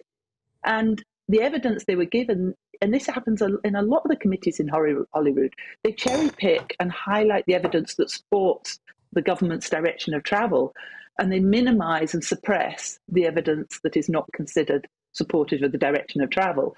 So you end up with bills going through, and they always say, oh, we'll amend it at stage 2 or amend it at stage 3, it could be voted down, it could be got rid of. Virtually no. I'm not sure whether it's none or whether it's just 1 or 2 bills have ever been stopped once they pass stage 1. And that's where the Holyrood system is going completely wrong. Christopher McKelney, I want to put that question to you, because I think with a lot of this stuff, a lot of my viewers are saying, well, how can this actually happen in Scotland? Why is this happening? Because there doesn't seem to be, in the same way that there is in Westminster, a large amount of scrutiny, a large amount of journalistic, looking at the legislation, scrutinising what the legislation actually means in practice if this becomes law. And I'm wondering, do you think there is a problem in Scotland with actually the general sort of scrutiny and holding to account of the Holyrood government? Well, I think certainly there can be a strengthening to the Holyrood committee system. I think that it's very often a party whip system. Westminster, which I think I could sit all day and list the problems it's got, but one of its strengths is its select committee system. People manage to find themselves into the chair of those committees through merit, and they don't rely on whips to appoint those positions, whereas in Scotland, not just the government, of course, the whips effectively determine who's on the committees, and they determine who chairs the committees, and all too often we see the committees basically just serving the political need of the government, and indeed the opposition's party serving the needs of their political opposition. So I think that's a fairly pertinent point. But on the Gender Recognition Act, it did go through a parliamentary committee. As Murdo knows, is at stage 1. There was probably more public awareness brought to the issue because of the contributions made by people like Murdo, who I don't agree with on many constitutional matters, but this is an issue that I think it does highlight this problem we've got in modern society, that we disagree on A and we disagree on B, we can never agree on C. But I think this is an issue that clearly people have been able to work across party lines. They've found themselves, aligned to people that they probably wouldn't find themselves aligned to on other issues, because I think it is bigger than party politics, which is why it would be a real shame if the SNP decided to censure its MSPs for voting for. This is quite clearly, if women are saying, I can't on good conscience vote. Yep. Absolutely. Yeah, I think you're absolutely right, Christopher, but we're going to have to leave it there, sadly. We'll bring you all back to follow this as this debate unfolds. But I tell you what, I don't think it's very good listening for Nicola Sturgeon. I think she's got a real problem on her hands here. But Christopher McKelney, the General Secretary of the Alba Party, Murdo Fraser, the Conservative MSP for Mid-Scotland and Fife, Austin Sheridan, a former SNP Glasgow City Councillor, and Michelle Ballantyne, former leader of Reform UK Scotland. I thank you all for your time and contribution. Now, folks, there's plenty more to come this afternoon on Real Britain. After the break, Prime Minister Rishi Sunak, who reinstated the England-wide moratorium on shale gas extraction, which was lifted by his predecessor Liz Truss, he's brought it back. It's the hokey-cokey, the fracking hokey-cokey. It's been described as beggars belief by some pro-fracking groups. We'll discuss. First, though, let's have a look at the weather. Looking ahead to this evening's weather, and the UK is looking wet at times, and some rain pushes northwards, though drier further south. Let's look at the details. Right. Starting off in the southwest, and here it should be a largely dry end to the day. A few showers are possible, but many will have clear skies to start the night. Also mostly dry in the southeast with clear spells. After an exceptionally warm day, it will be a very mild evening, though brisk winds. A few showers are possible across Wales, and here some low clouds may lead to hill fog in parts. Otherwise, it will be largely dry. Also, a little mist and murk is possible for the West Midlands. Most, though, will have a dry evening with clear skies. Still breezy, so temperatures not dropping much, meaning it will stay mild. It will be somewhat cloudier in the northeast here. There will still be some showery rain at first this evening, turning drier and clearer from the south as we go through the night.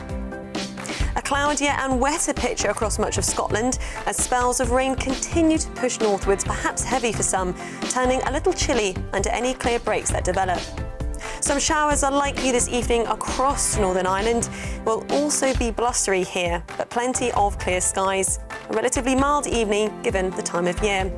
The rain in the north will clear overnight, meaning it will be largely dry before heavy showers feed in from the west.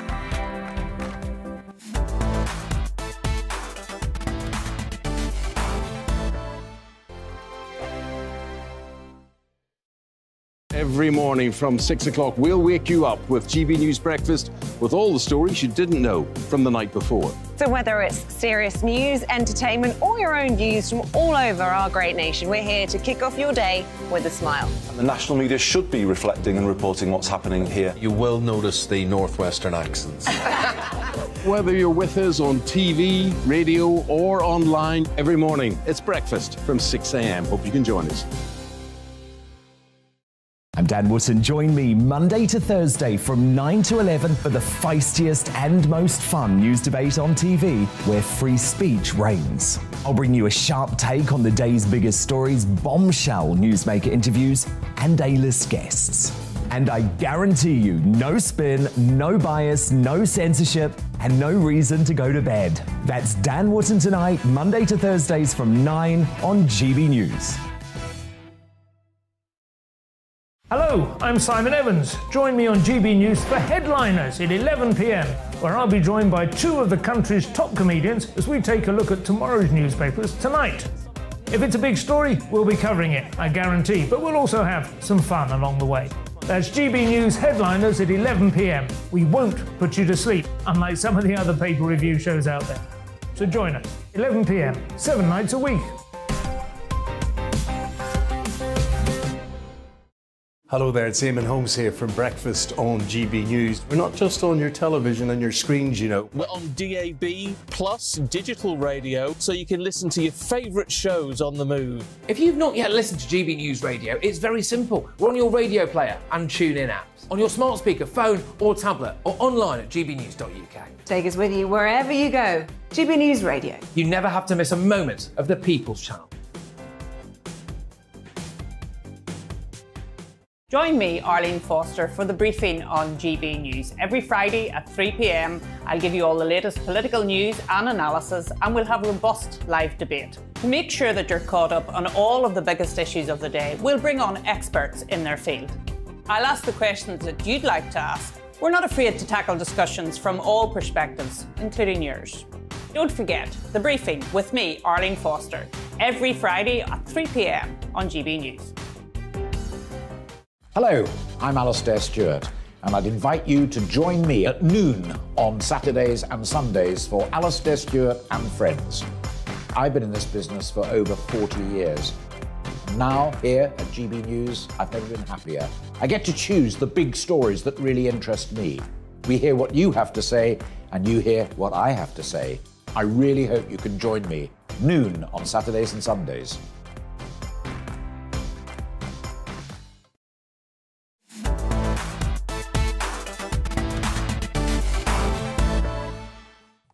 Welcome back to Real Britain on GB News, on your telly, online and on digital radio. Now, the Prime Minister, Rishi Sunak, has reversed Liz Truss's plan to allow fracking and has paused the approval of new fracking sites. The move has been met with concern from many who feel the UK's energy sector is in dire straits ahead of this winter, and we need all the help that we can get. Many, including the head of Quadrilla, the largest UK fracking firm, have voiced complaints about the constant flip-flopping on the fate of the UK's energy sector. It's what I call the fracking hokey-cokey. Well, with me now is Conservative MP for Workington, Mark Jenkinson. Mark, good man, nice to see you. I want to ask you, and I say, come on, Conservatives, is this really a government that's on the side of the Workington man, or indeed woman, who are worried about paying their energy bills and are absolutely terrified about their mortgage? Well, look, Darren, I've always taken the view, thanks for having me on, by the way, I've always taken the view as a Conservative that it's not for government to stand in the way. It's not for government to decide if fracking's viable. It's not for government to decide if it's profitable or if it'll shift any energy prices necessarily. It is just not for government to stand in the way. And if we're going to stand in the way using seismic movements like we did in 2019, and our manifesto commitment, by the way, was just that we would continue fracking if the science can prove it's safe, and it does. If we're going to ban fracking on the basis of seismology, seismic events, then that will also have a knock-on impact on geothermal energy and, of course, future construction. Yeah, so is this a sign then that, you know, Rishi Sunak is saying, well, to hell with Britain's energy security, instead I want a virtue signal to the green extreme? Well, I think it's a sign that Number 10 is spooked by fracking. Last week we saw Number 10 spooked by fracking. I was in the Whip's office up until Thursday, and a week on Wednesday we had a vote on fracking. Labour tried to take control of the order paper, quite an obvious confidence motion in the government to try and to hand Labour control of the order paper. Everyone agreed it was a confidence motion. We'd got the number of absolute abstainers down to 7, and that's how it ended up. But in the meantime, Number 10 got spooked by fracking, and that ultimately their overruling of the Whip's office ultimately brought down Liz Truss's government. And here we see, just a matter of days into the job, and Number 10 spooked again by fracking. We had a perfectly reasonable position, Darren, and that is that local communities were able to make their own decisions on fracking. And that to me is absolutely what we should be about. If a local community wants it, who are we to stand in the way? I want to put to you this piece on the Sunderland Air Show, Mark, being cancelled for net zero. I know it's not in your patch, it's in mine, and it's not a sign, surely, of local authorities, another sign of local authorities beginning to make the drastic decisions that are, of course, necessary prerequisites of our net immiseration via net zero. I tell you what, I loved that air show as a kid, and it breaks my heart to think that the next generation won't be able to enjoy being a spectator to some of that, you know, pomp and circumstance in our air by our RAF. I mean, what do you make of the fact that this sort of thing's happening? There's this miserable approach to policy making in Britain, whilst China is burning more coal than Sauron's Mordor. I mean, it's obscene. It's a nonsense, and it really is a nonsense. I mean, you've hit the nail on the head. There are people who will not be happier until we are colder and poorer. There are policies. I mean, obviously not the air show, but there are policies that people on the left predominantly advocate that will be harmful to lives. It will kill people. My constituents didn't vote Conservative to be poorer and colder, but they do support getting to net zero as quickly and sustainably as possible while it's not making them poorer and colder. And that's the key. 2050 is 28 years away. We've got a lot of time for technology to step up and deliver us the things that we need to get to net zero without making my constituents colder and poorer. And that there is a perfect example of the nonsense at the altar of net zero. Exactly. Mark, in a sentence, very briefly, if you would, what do you make of the Prime Minister not attending the COP27 climate conference? Absolutely. I mean, I think it's a real statement of intent from the Prime Minister to focus on domestic issues. The Prime Minister never normally attends COP26, just once every 4 or 5 years. We've seen Ed Miliband kick up this week about it. Ed Miliband attended on behalf of Gordon Brown. Absolutely. It's a statement of intent, I think, from the Prime Minister to focus on domestic issues, which is what my constituents want to see. Absolutely. We'll leave it there. Conservative MP for Workington, Mark Jenkinson, thank you very much for your time. Now, folks, you're with GB News on telly and DAB radio. After the break, the government is preparing to intervene if Avanti, the train network, fails to deliver significant improvements on that West Coast main line. They've been given until the 1st of April to actually improve these services following a summer reduction of trains. But now it's time for a check on those news headlines.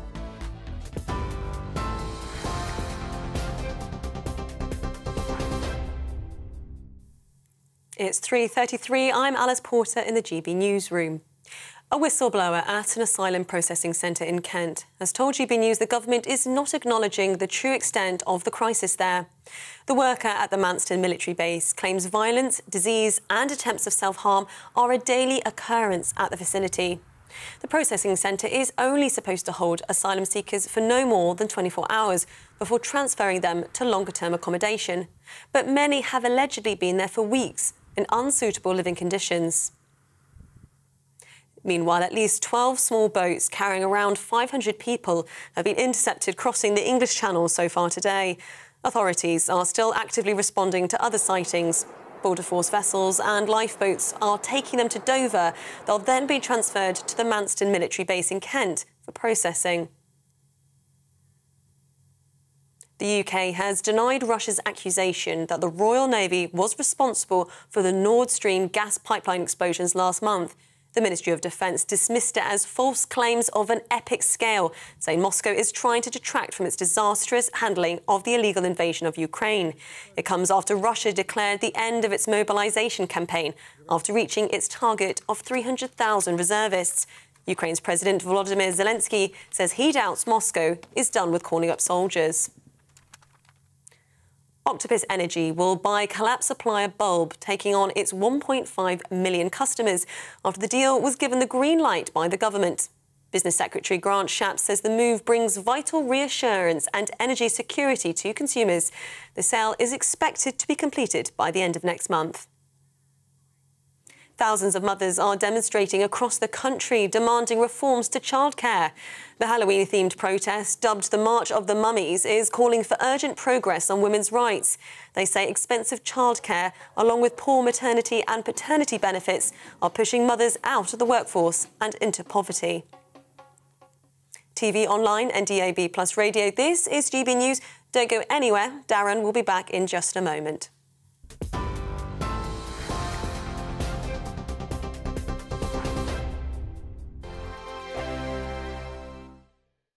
Weekday afternoons on GB News, we've got the whole of the UK covered. From 12 to 3, it's GB News Day with me, Mark Longhurst. And me, Gloria Di Piero. You'll get the very latest on everything that's been going on across our great nation. And from 3 till 6, watch out for GB News Live with me, Patrick Christys. I'm not here to mess around with all the biggest topics and guests. You will always be up to date. GB News Day and GB News Live from 12 p.m. Only on GB News. The People's Channel, Britain's news channel.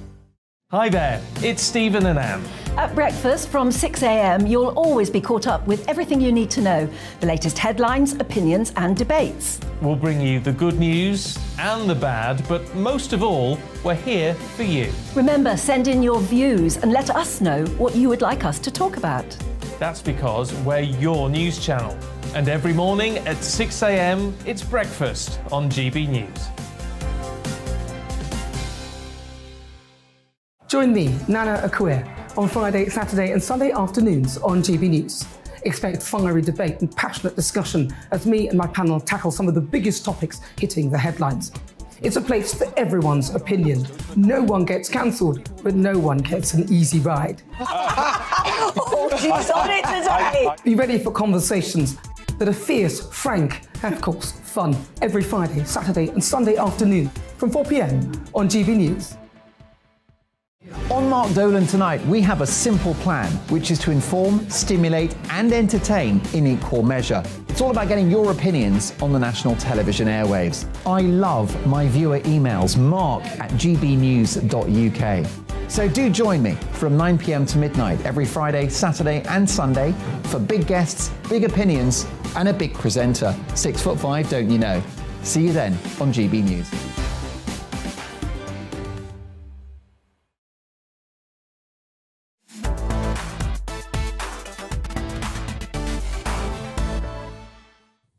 Welcome back to Real Britain on GB News, on your telly, online and on your digital radio. Now, next up, the government has signalled that it's ready to intervene if Avanti fails to significantly improve its services on the West Line. The company has come under fire after having a heavily reduced train service in this summer after staff disputes, strikes and a lack of required drivers hampered services from Birmingham to Manchester. Tell you what, there are certain disgruntled members of the GB News staff. Transport Minister Kevin Foster has said that Avanti now has an opportunity to improve or face being placed under government management, with Labour insisting its failure is a demonstration of the need for nationalisation. With me now is the former Labour advisor, John McTernan. John, I thank you very much for your company. This is a sign that Jezza Corbyn was right all along, isn't it? Oh, look, it doesn't really matter who controls the railways. If you've got a strike and you've got people working to rule, not working on rest days, there's not enough drivers around. That's the problem. The fundamental problem is the lack of staff and the way that the unions are restricting working on their non-working days, which has always been relied on in the industry. So I think it doesn't matter if it was nationalised or if it was privatised. There'd still be this labour dispute, and it's probably better, to be honest, for the dispute to be with private sector companies rather than with government, because I think governments are quite weak when it comes to unions.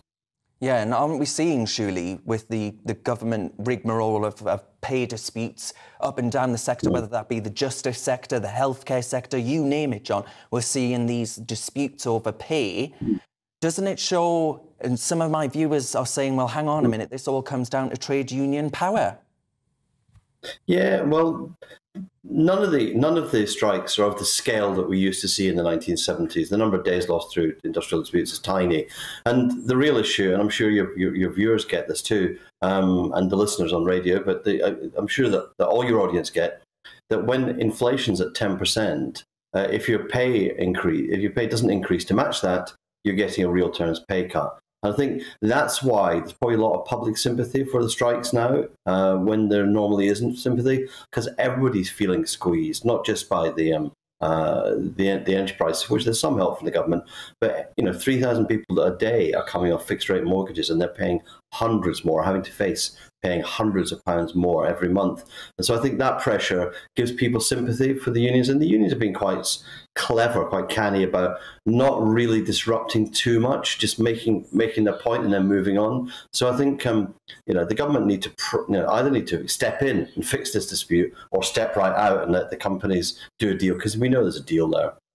Yeah, I mean, do you reckon then that the clambering of disgruntled train users, will that actually lead to larger calls, insurmountable calls, that make nationalisation unavoidable?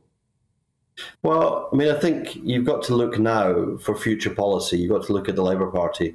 When the Labour Party remains at over 50% in the polls, even with the change of Prime Minister, it does seem quite likely there'll be a Labour government after the next election. And Keir Starmer has been very clear about this. He was clear at conference. The railways will be renationalised, which I understand to be that the train operating companies are going to be taken back into public control. There will need to be thinking on the Labour side about how do you get more train drivers. Where do you recruit them from? How do you train them? There's a long lead-in time for training for train drivers, because it's such a rail safety is such a big issue.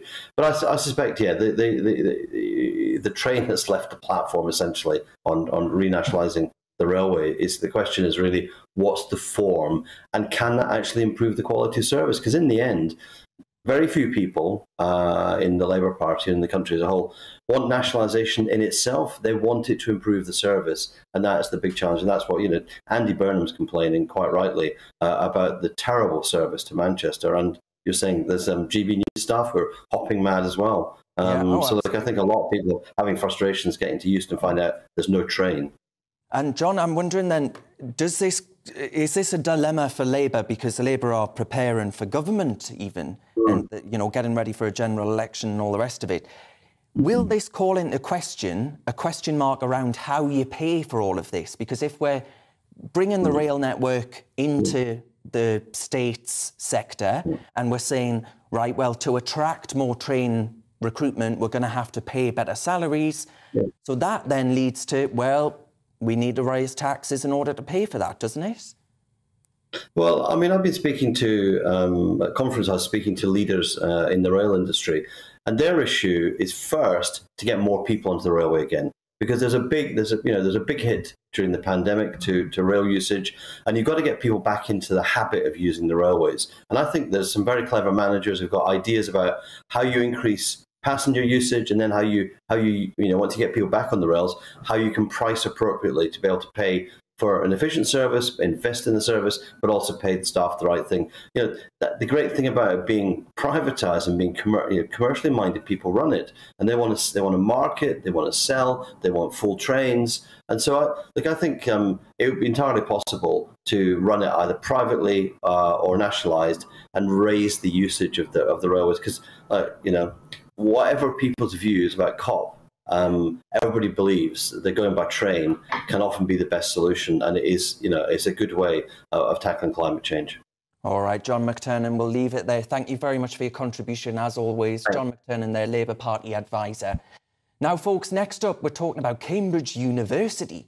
Now, Cambridge has apologised to students for causing them distress, oh dear, after sending an email. I just want to give up at this point, I really, really do.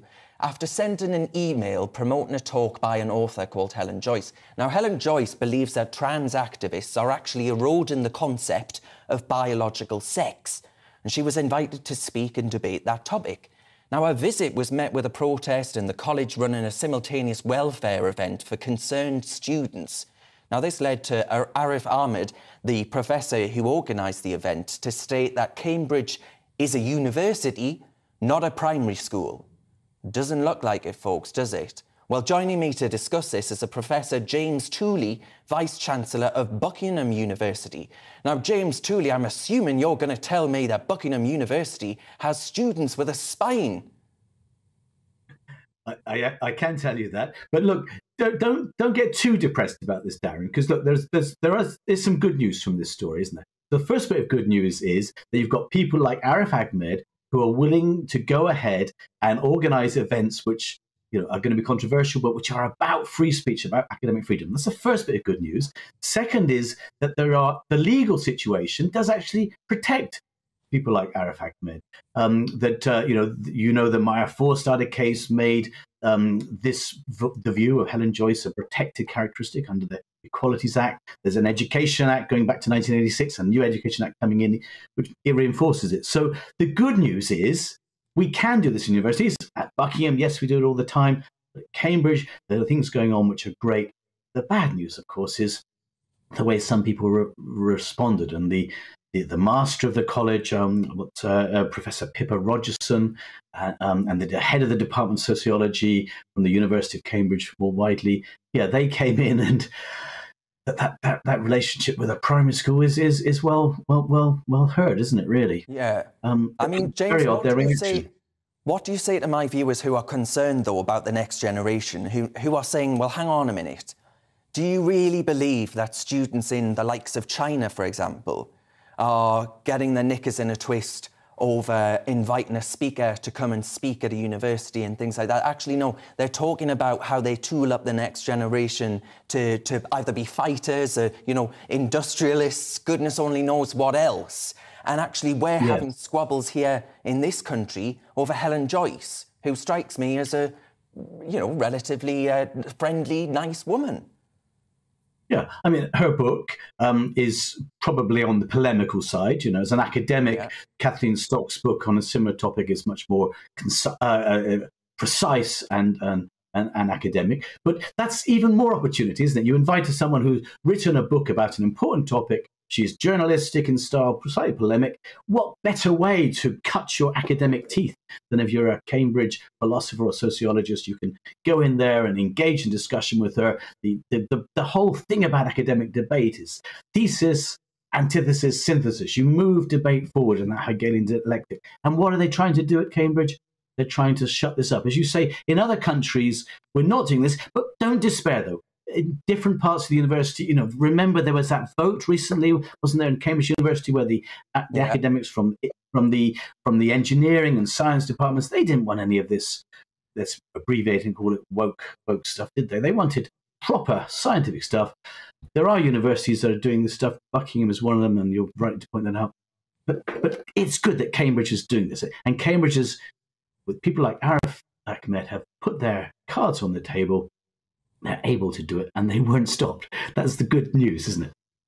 So what, in a sentence then, James, what can actually be done to protect academic freedom? Because it does seem to me that, you know, university really is the best time to actually be exposed, dare I say, to dissenting views and opinion, to actually form your own opinion about things. That's how we've advanced, as you rightly say, as a society, through the tools of speech and debate. Are we at risk of losing that? How do we protect it? Yeah. How we don't protect it is by offering those students who are upset tea and cake. That's what they offered in the Cambridge situation. Tea and cake instead of energetic, strong debate about crucial issues. We offer strong debate. Look, you've got viewers, I'm sure, out there involved in universities, or parents of students who are concerned about these issues. We don't give up. That's the key. Where you started the talk here, Darren, it says like we've got to give up. No, we're not giving up. We've got great people at Cambridge. We've got great people at Buckingham. There are other universities that have got great things going. We will march forward, and we will win this debate about academic freedom and free speech. Don't despair. I hope so. I really hope you're right. We'll end it on that note of optimism, James. I think that's a perfect way to end it. But I have been to Buckingham University. I think it's a beautiful place that you've got. And if more universities were like yours, James, I think we wouldn't even be having this conversation. But thank you very much. Professor James Tooley, Vice-Chancellor of Buckingham University. I wasn't paid to say that, by the way, I promise. Now, folks, lots of you have been getting in touch today about a whole load of issues. Ian had this to say. He says, "You have highlighted yet another example of Sturgeon dreaming up new legislation that's neither needed or wanted. Purely so she can say, oh, look at us, we're making up legislation, aren't we just like a real government?"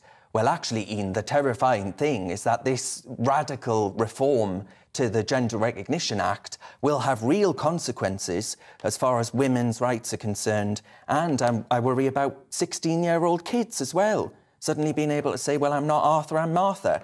And without a hint of intervention by therapists and all the rest of it. I think it's actually, it goes much deeper than Nicola Sturgeon trying to make herself look like a real government. It has real-world consequences.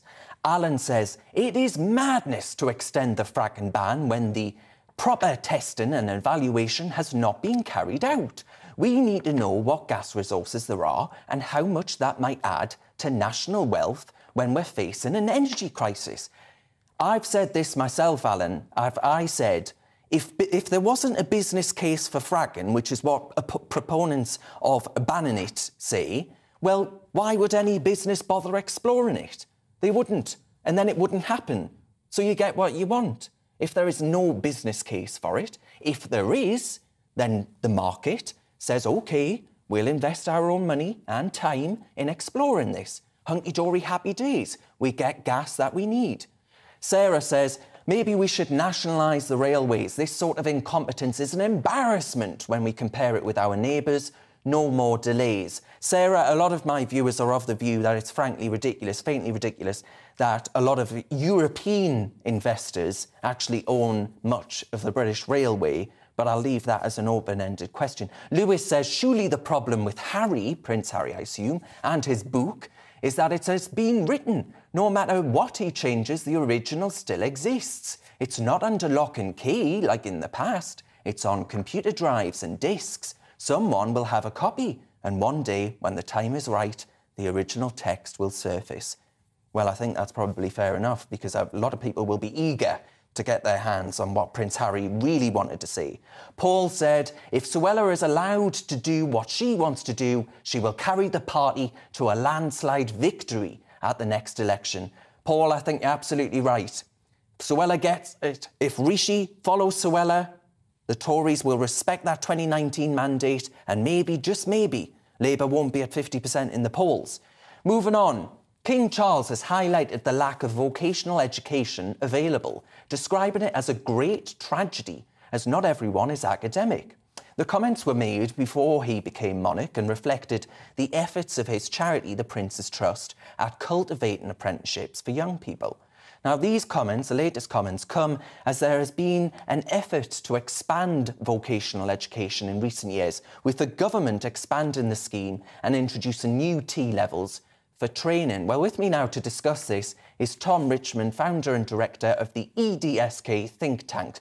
Tom, thank you for your time. Is King Charles right to call for more vocational education? Is the government not doing enough, frankly? It's not just this government that hasn't been doing enough. It's previous governments going back at least 10 years, if not more, which have prioritised academic education over pretty much everything else. We've seen a huge expansion in young people going to university. Around 40% of 18-year-olds now go straight into higher education after leaving school or college. And if that's right for them, that's great. But the problem is, over the last 10 years, apprenticeship opportunities have collapsed for young people. There used to be about 300,000 young people doing an apprenticeship each year. If you look back 10 years, last year, it was about 160,000. So I think it's really important young people get a choice. But at the moment, university is quickly becoming the default choice rather than giving young people a choice for great apprenticeship instead. Well, exactly, Tom. So how do we say to a 16-year-old kid, you're not a thicko if you don't go to university? Because that's the narrative that's now being created, because so many kids are, as you say, it is the norm to go off to university, when actually some people would be better suited to highly paid, dare I say, apprenticeships and other vocational forms of education. Yeah, and this goes back to Tony Blair's rather famous target of 50% of young people going into higher education, which I think was well-meaning. I don't think he meant it as a bad thing around apprenticeships and vocational education. But the problem is that government has started to put all its money into sending kids off to university. And we know now, of course, that young people can easily leave a university degree £50,000 to £60,000 in debt. And a lot of them are very unlikely to ever pay back that debt, which means that future taxpayers have to pay back that debt instead. So it's not just about giving students a good choice of a university or an apprenticeship after they leave. It's really important for taxpayers, not just current future taxpayers, but future taxpayers as well, that they get a good deal. And this is why I'm worried that the government's got the balance wrong for a long time. There is some cause for optimism. As you may have seen, the new education secretary is Gillian Keegan, who is herself a former apprentice. That hasn't happened for a long time, and I'm really pleased to see it, but it might not solve the problem all by itself. Yeah, just briefly, if you would, I'm coming to the end of the programme. Do you actually think in this post-Brexit moment, when we're, experiencing labour shortages in certain markets, that actually this will alleviate that by bringing more young people, training them up, upskilling them? You would have thought it's the perfect opportunity, wouldn't you, over the last 4 or 5 years since the Brexit vote, to get these skill shortages solved by training more and more apprentices all over the country at different levels. And that, to me, makes it even sadder. This government still hasn't focused enough on those apprenticeships. They can invest more in apprenticeships whenever they want to. They've got to get onto it sooner rather than later. Perfect. Tom Richmond there, founder and director of the EDSK think tank. I thank you very much for your time. Now, folks, I also thank you at home who've been watching Real Britain with me, Darren Grimes. Cheers for your company. This show's on every Saturday at 2 o'clock. But for now, I'm going to leave you with the weather. Looking ahead to this evening's weather, and the UK is looking wet at times, and some rain pushes northwards, though drier further south. Let's look at the details. Starting off in the southwest, and here it should be a largely dry end to the day. A few showers are possible, but many will have clear skies to start the night. Also mostly dry in the southeast with clear spells. After an exceptionally warm day, it will be a very mild evening, though brisk winds. A few showers are possible across Wales, and here some low clouds may lead to hill fog in parts. Otherwise, it will be largely dry. Also, a little mist and murk is possible for the West Midlands. Most, though, will have a dry evening with clear skies. Still breezy, so temperatures not dropping much, meaning it will stay mild. It will be somewhat cloudier in the northeast here. There will still be some showery rain at first this evening, turning drier and clearer from the south as we go through the night. A cloudier and wetter picture across much of Scotland as spells of rain continue to push northwards, perhaps heavy for some, turning a little chilly under any clear breaks that develop. Some showers are likely this evening across Northern Ireland. Will also be blustery here, but plenty of clear skies. A relatively mild evening given the time of year. The rain in the north will clear overnight, meaning it will be largely dry before heavy showers feed in from the west.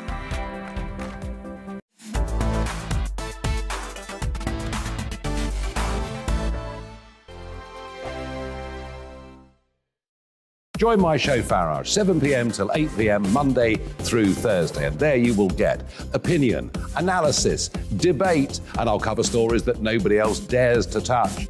You've been cancelled. Join the club. Oh my goodness me! And then for the last 15 minutes, talking pints. We're over a drink. We have a civilised conversation with someone. We very often disagree, but we do it in a grown-up way. Come and join me on Farage. We are GB News. And we'd like to say thank you to each and every one of you for helping our great nation find its voice. We're absolutely everywhere. Across England, Scotland, Wales and Northern Ireland. On TV, on radio and online. We're proud to be the People's Channel, Britain's news channel. On the Mark Steyn Show, we cover the stories a lot of people are scared even to mention. The stuff that really matters with some of the world's biggest thinkers. Now is his opportunity to kind of take the steering wheel of history. Break away from the flock at 8 o'clock on GB News with the Mark Steyn Show. Every Saturday at 2 o'clock, join me, Darren Grimes, for Real Britain. I'm not afraid to give you a platform and say it how it is. Come on, make the case. Something like this is very, very important to people. And we're always up for a laugh on this show. God, honestly, you'd think there were no problems in the world. Real Britain, every Saturday on GB News. Hello, I'm Michelle Dewberry and you can join me every weekday 6 till 7 on Jubes and Kerr. Me and my panel will get stuck right into the day's events and I can tell you, in fact, I can warn you, expect some robust debate, some strong opinions and perspectives from both sides of the fence. It's about you at home as well. I love to read out all of your comments, or at least as many as I can. So join me, Michelle Dewberry, Monday to Friday, 6 till 7 on Jubes and Kerr.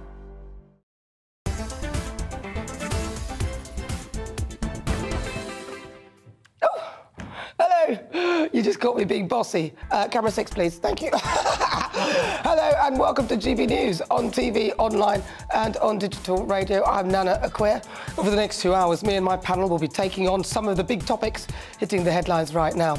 This show is all about opinion. It's mine, it's theirs, and of course it's yours. We'll be debating, discussing, and at times we will disagree, but no one will be cancelled. Joining me today is broadcaster and columnist Lizzie Cundy, and also political commentator Albi Amankona.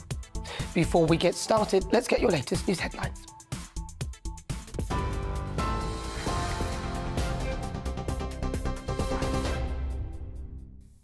Good afternoon, it's 4 o'clock. I'm Tatiana Sanchez in the GB newsroom. A whistleblower has told GB News the government isn't acknowledging the true extent of a crisis at an asylum facility. The worker at the Manston military base in Kent claims violence, disease and attempts of self-harm are a daily occurrence. The processing centre is only supposed to hold asylum seekers for up to 24 hours before transferring them to longer-term accommodation, but many have allegedly been living there in unsuitable conditions for weeks. Former Chief Immigration Officer Kevin Saunders says the problem lies with legislation. 80% of people coming across the channel are from Albania. And we do have legislation, of course, that we can remove them. However, and here's the problem, the people that advise these refugees are saying, just say to the UK authorities that you've been trafficked, because once you've said that, they can't remove you. Meanwhile, at least 12 small boats carrying around 500 people have been intercepted crossing the English Channel today. Authorities are still actively responding to other sightings. The UK has denied Russia's accusation that the Royal Navy was responsible for the Nord Stream gas pipeline explosions last month. The Ministry of Defence dismissed it as false claims of an epic scale, saying Moscow's trying to detract from its disastrous handling of the illegal invasion of Ukraine. It comes after Russia declared the end of its mobilisation campaign, after reaching its target of 300,000 reservists. Ukraine's President Volodymyr Zelensky says he doubts Moscow is done with calling up soldiers. The head of the Royal Navy has ordered an investigation into what he's called abhorrent allegations of sexual assault and harassment in the submarine service. Admiral Sir Ben Keyes says the behaviour will not be tolerated and is not a true reflection of what service life should be.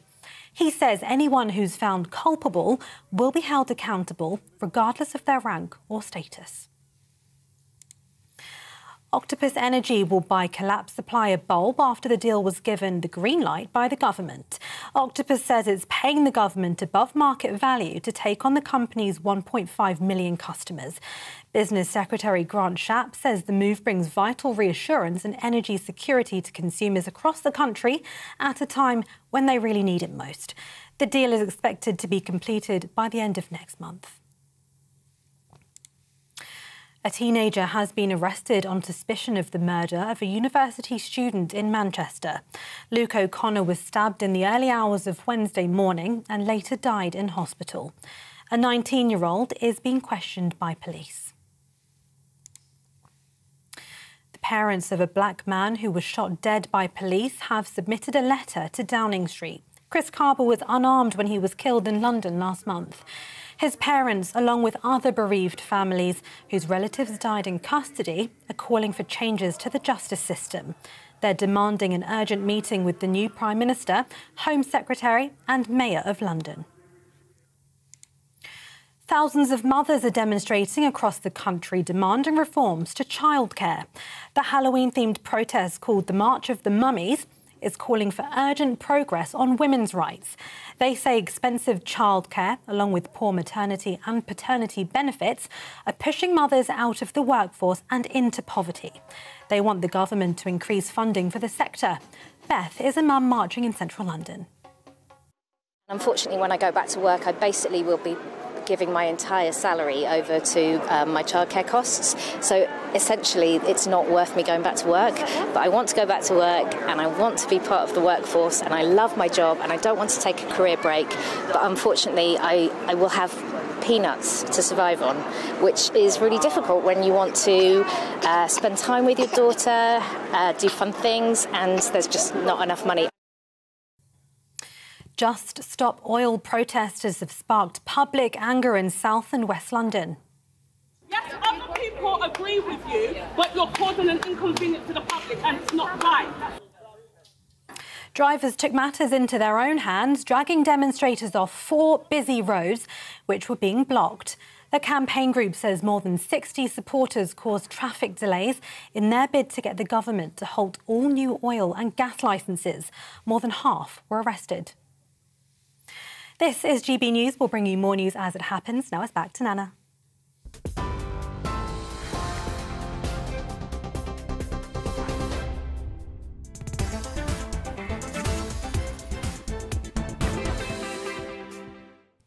Good afternoon. It is fast approaching 6 minutes after 4 o'clock. This is GB News on TV, online and on digital radio. I'm Nana Akwe. Whilst the rest of us are dealing with real-world problems like how we're going to afford to pay our bills on a day-to-day basis, as well as dealing with all our personal traumas in an increasingly hostile, unforgiving world, our wealthy friend, a.k.a. professional victim Prince Harry, finds himself in a similar predicament. Having walked away from a job that meant he didn't actually need to have any money on him, to a lifestyle which requires him to actually work for a living. What a shocker that must have come as. With nothing but the fact that he's a prince as his real credentials. Yes, he has been in the army, but he left the UK and that doesn't really pay well anyway. He's resorted to selling his soul. And what a roller coaster of trumped-up revelations it's been. His latest foray, a lucrative book deal, had to be postponed because, frankly, it would have been somewhat unsavoury for him to launch his Truth in Memoirs, the first in a series, immediately after his grandmother, the Queen's death. Instead, his book, which it has been revealed will be called Spare, in relation to his positioning in the line of succession, will be unleashed on January the 10th next year. For goodness sake, I mean, so many people saying they're going to buy this thing. Seriously? You want to hear about a man who is considerably richer than you, who grieved after the death of his mother, which was very sad, but then went on to marry a woman who appeared to have the effect of decimating the family and then calling someone a racist, which has clearly had a negative influence on his relationship with the rest of his family, in particular his brother? I can't see how Diana would be happy to see the two of them at loggerheads. How he's run away from the UK for privacy and is now selling his soul to make ends meet because he's finally discovered that things cost money, especially if he wants to live next door to Oprah. It should be called Spare Us the Detail. I'm absolutely not helping to fund this lifestyle of whinging. And out of the many millions that he's going to get for the book, to soften the blow and make him look a little kinder, a small proportion of the proceeds will be going to charity. He'd know all about charity. The British taxpayer's been funding him for years, and in my view, he's pretty much turned his back on this country. It's reported that the tone of the book changed from its original conception, yes, very wise, and that now it is a remarkably moving personal journey from trauma to healing, ending with the eternal power of love over grief. He calls this healing, a clear rift between himself and his family, and passing on his trauma to them in a book to be released only months after his father has lost his mother. How ungrateful. There's nothing like pulling up the drawbridge after you've left the castle.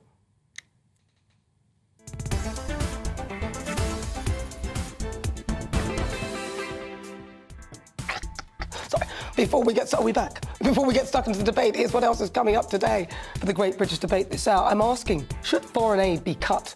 According to Treasury sources, Prime Minister Rishi Sunak could freeze the country's foreign aid budget for a further 2 years in order to combat the cost of living crisis. Now, the UK was spending 0.7% of its national income overseas before it was cut to 0.5%. And Downing Street say that they will need to make some difficult decisions to help balance the books. So should foreign aid be cut? Then at 4:50, it's the Royal Roundup, and royal biographer Angela Levin will be spilling all the palace gossip, with the Duke and Duchess of Sussex at the centre once again of the controversy. Prince Harry's new book, Spare, will be on the shelves early next year, but what does the title say about his mindset? Then coming up at 5, it's Difficult Conversations. Now, it's estimated that 13 million women are menopausal in the UK. Now, of course, this is the last few days of Menopause Awareness Month, and many women experience many of the symptoms, including hot flushes, sweating and a lack of energy. But what can women do to help with the process? Unfortunately, when our blood sugar drops, we produce the stress hormones from it. It will give you a craving. Your body will go after a quick fix, like a biscuit or chocolate cake or something.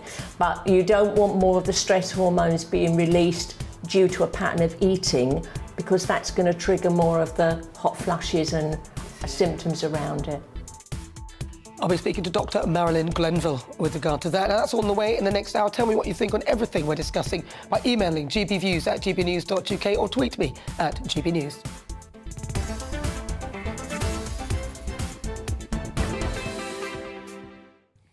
Right, let's get started. Let's welcome again to my panel broadcaster and columnist Lizzie Cundy, and also political commentator Albi Amankona.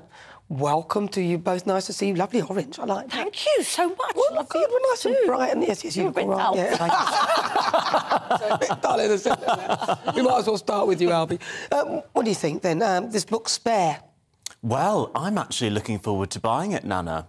I don't think that's probably a surprise. You know that I'm quite into Meghan and Harry. But look, I think it's going to be an interesting read. Obviously, this is a book about the life of a very interesting man. He's always giving us lots of things Well, you say that. You haven't read it yet. Well, he's a very interesting... I think he's led a very interesting life. Obviously, lost his mother at a young age, served in the British military, was a member of the British royal family, has now moved over to the US and is forging a new path and a role for himself with his 2 new children and his wife. So I think I'm looking forward to the book coming out. I'm looking forward to having a read. Oh, God. Now, what about you, Lizzie? Well, I heard on the grapevine the publishers wanted to call it Gone with the Whinge because it's all about, poor me, I'm such a victim, oh no, this is my story.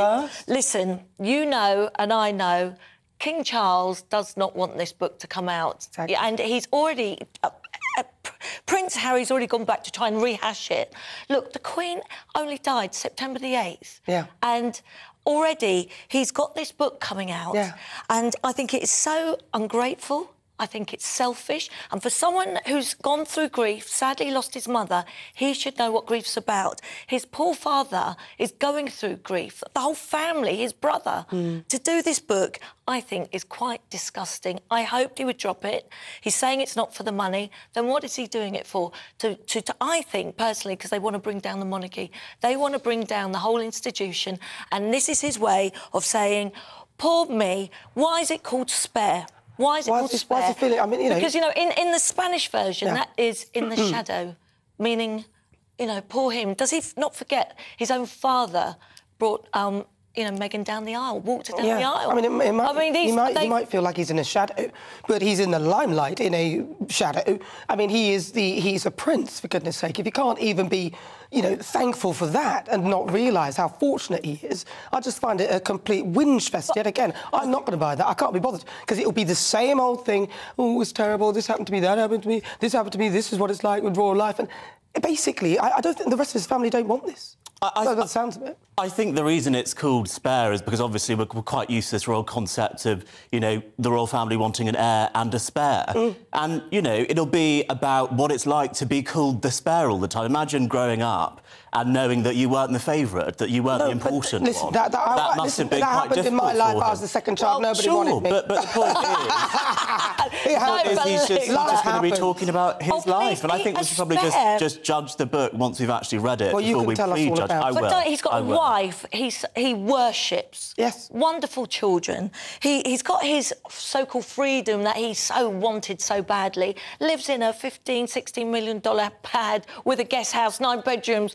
You know, this is what you wanted, Harry. So if he's got his freedom, why isn't he free to write a book about his life? No, but listen, because his family are grieving and he knows this is going to cause a massive press frenzy. As soon as this book is, you know, we get snippets of it, it's going to be everywhere. How is that going to be for his father, you know, and for his brother, all the members of the family? It's so inconsiderate. It is selfish, it's ungrateful, and he should be ashamed of himself. Why didn't he stop pointing his royal finger at the royal gravy train? Get an identity, do something, you know, you enjoy, and talk about that. Stop going back in the past and saying awful and trashing the royal family. If you can't say anything nice about your family, don't say anything at all. Well, what do you say to that? I mean, Albie? Well, we don't know what the content of the book is going to be. He might be saying nice things about his family, but he might also be saying difficult things about how he felt at various points during his life. And look, I just think, before we prejudge the book, we should actually wait and see what's in the book, and then if there are things that we don't like, then we can have a discussion about that. Yes, but the point of it is that he's actually releasing the book whilst his family are definitely going through a grieving process.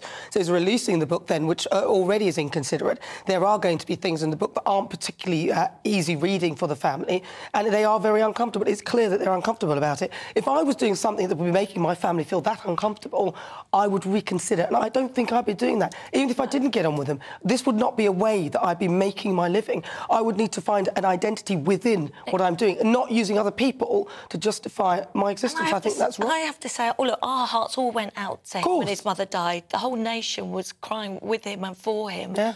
But he hasn't got the monopoly on death. I mean, I lost my father very young, but I know I would really hurt people if I said certain things about my father or parts of my life to the rest of the family, and I just wouldn't do it. But you have a sense of loyalty, and his seems to have gone down the toilet. But this is exactly my point. We don't actually know what he's going to say, and we already know that some of the content of the book has been changed. Yes, I think the date has also been delayed. Why, though? Why was that? Because he was panicking, because he saw the nation. Well, it would have been... It's not totally inconsiderate for the content to change and for the date of the release to be delayed. But it would have been inconsiderate, though, wouldn't it? Well, we don't know because we've not seen the content of the book. So if the content of the book is awful, I think we can be critical of it once we've read it at that point.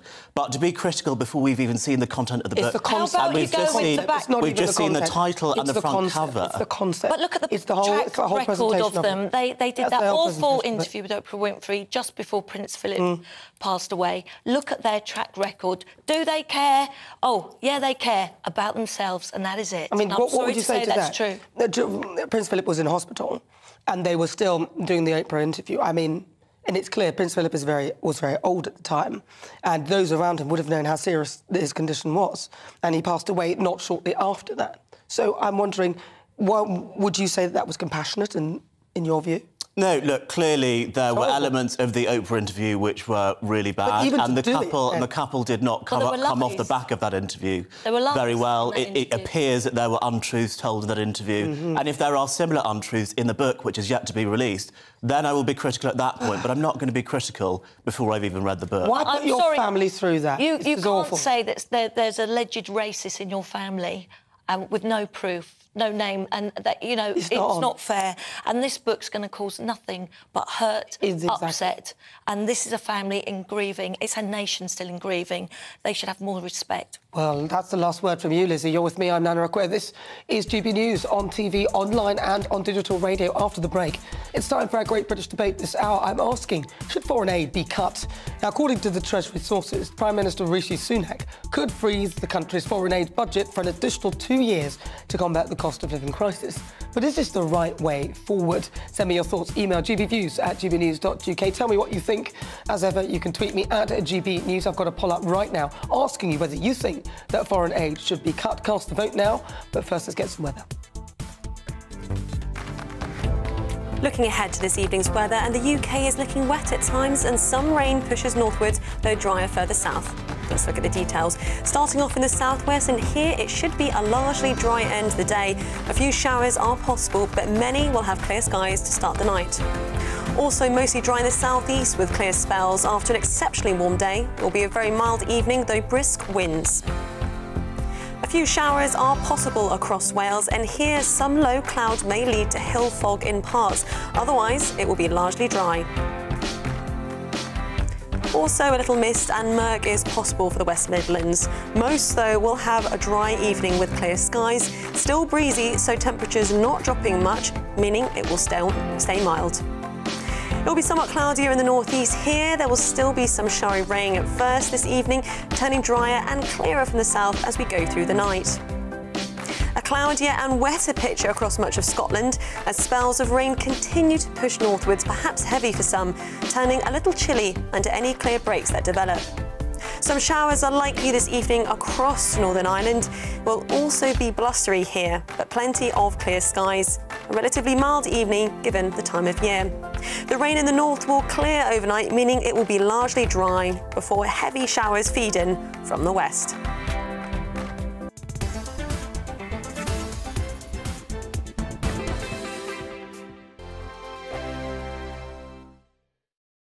Every morning from 6 o'clock, we'll wake you up with GB News Breakfast with all the stories you didn't know from the night before. So whether it's serious news, entertainment, or your own views from all over our great nation, we're here to kick off your day with a smile. And the national media should be reflecting and reporting what's happening here. You will notice the northwestern accents.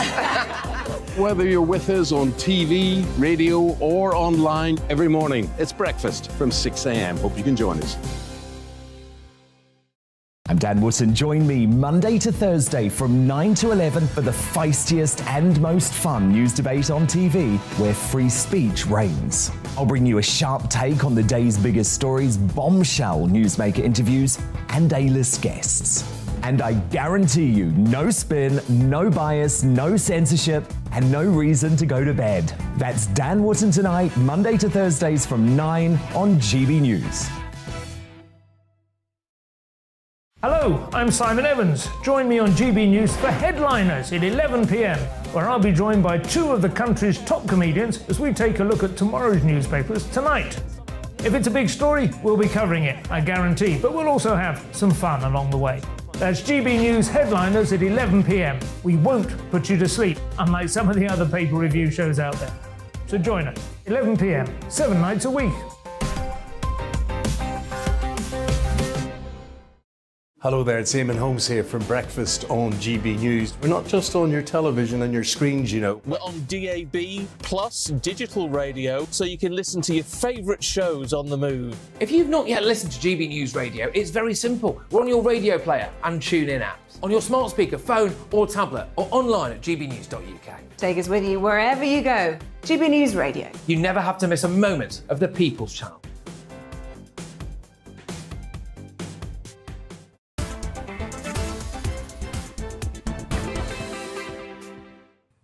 "22 minutes after 4 o'clock. This is GB News on TV, online and on digital radio. I'm Nana Akwe. Welcome if you just joined us, where have you been? Listen, before the break, we were discussing Prince Harry's memoir. Let's see what you've been saying. Jodie says, money talks, Nana. That's the reason why Harry's releasing this book. Anne says, I trust this book will be stocked in the fiction section of the bookstores. Very good. And June says, no one in this world can possibly relate to Prince Harry's life and emotions. Even Prince William has always been in a totally different position. He could see his wife was being treated like his mother and felt resentful all over. Well, perhaps the book will reveal all of that. We'll see. If you're going to read it and buy it, probably you will. I won't be. But right now, it is time for the Great British Debate. Thank you for those.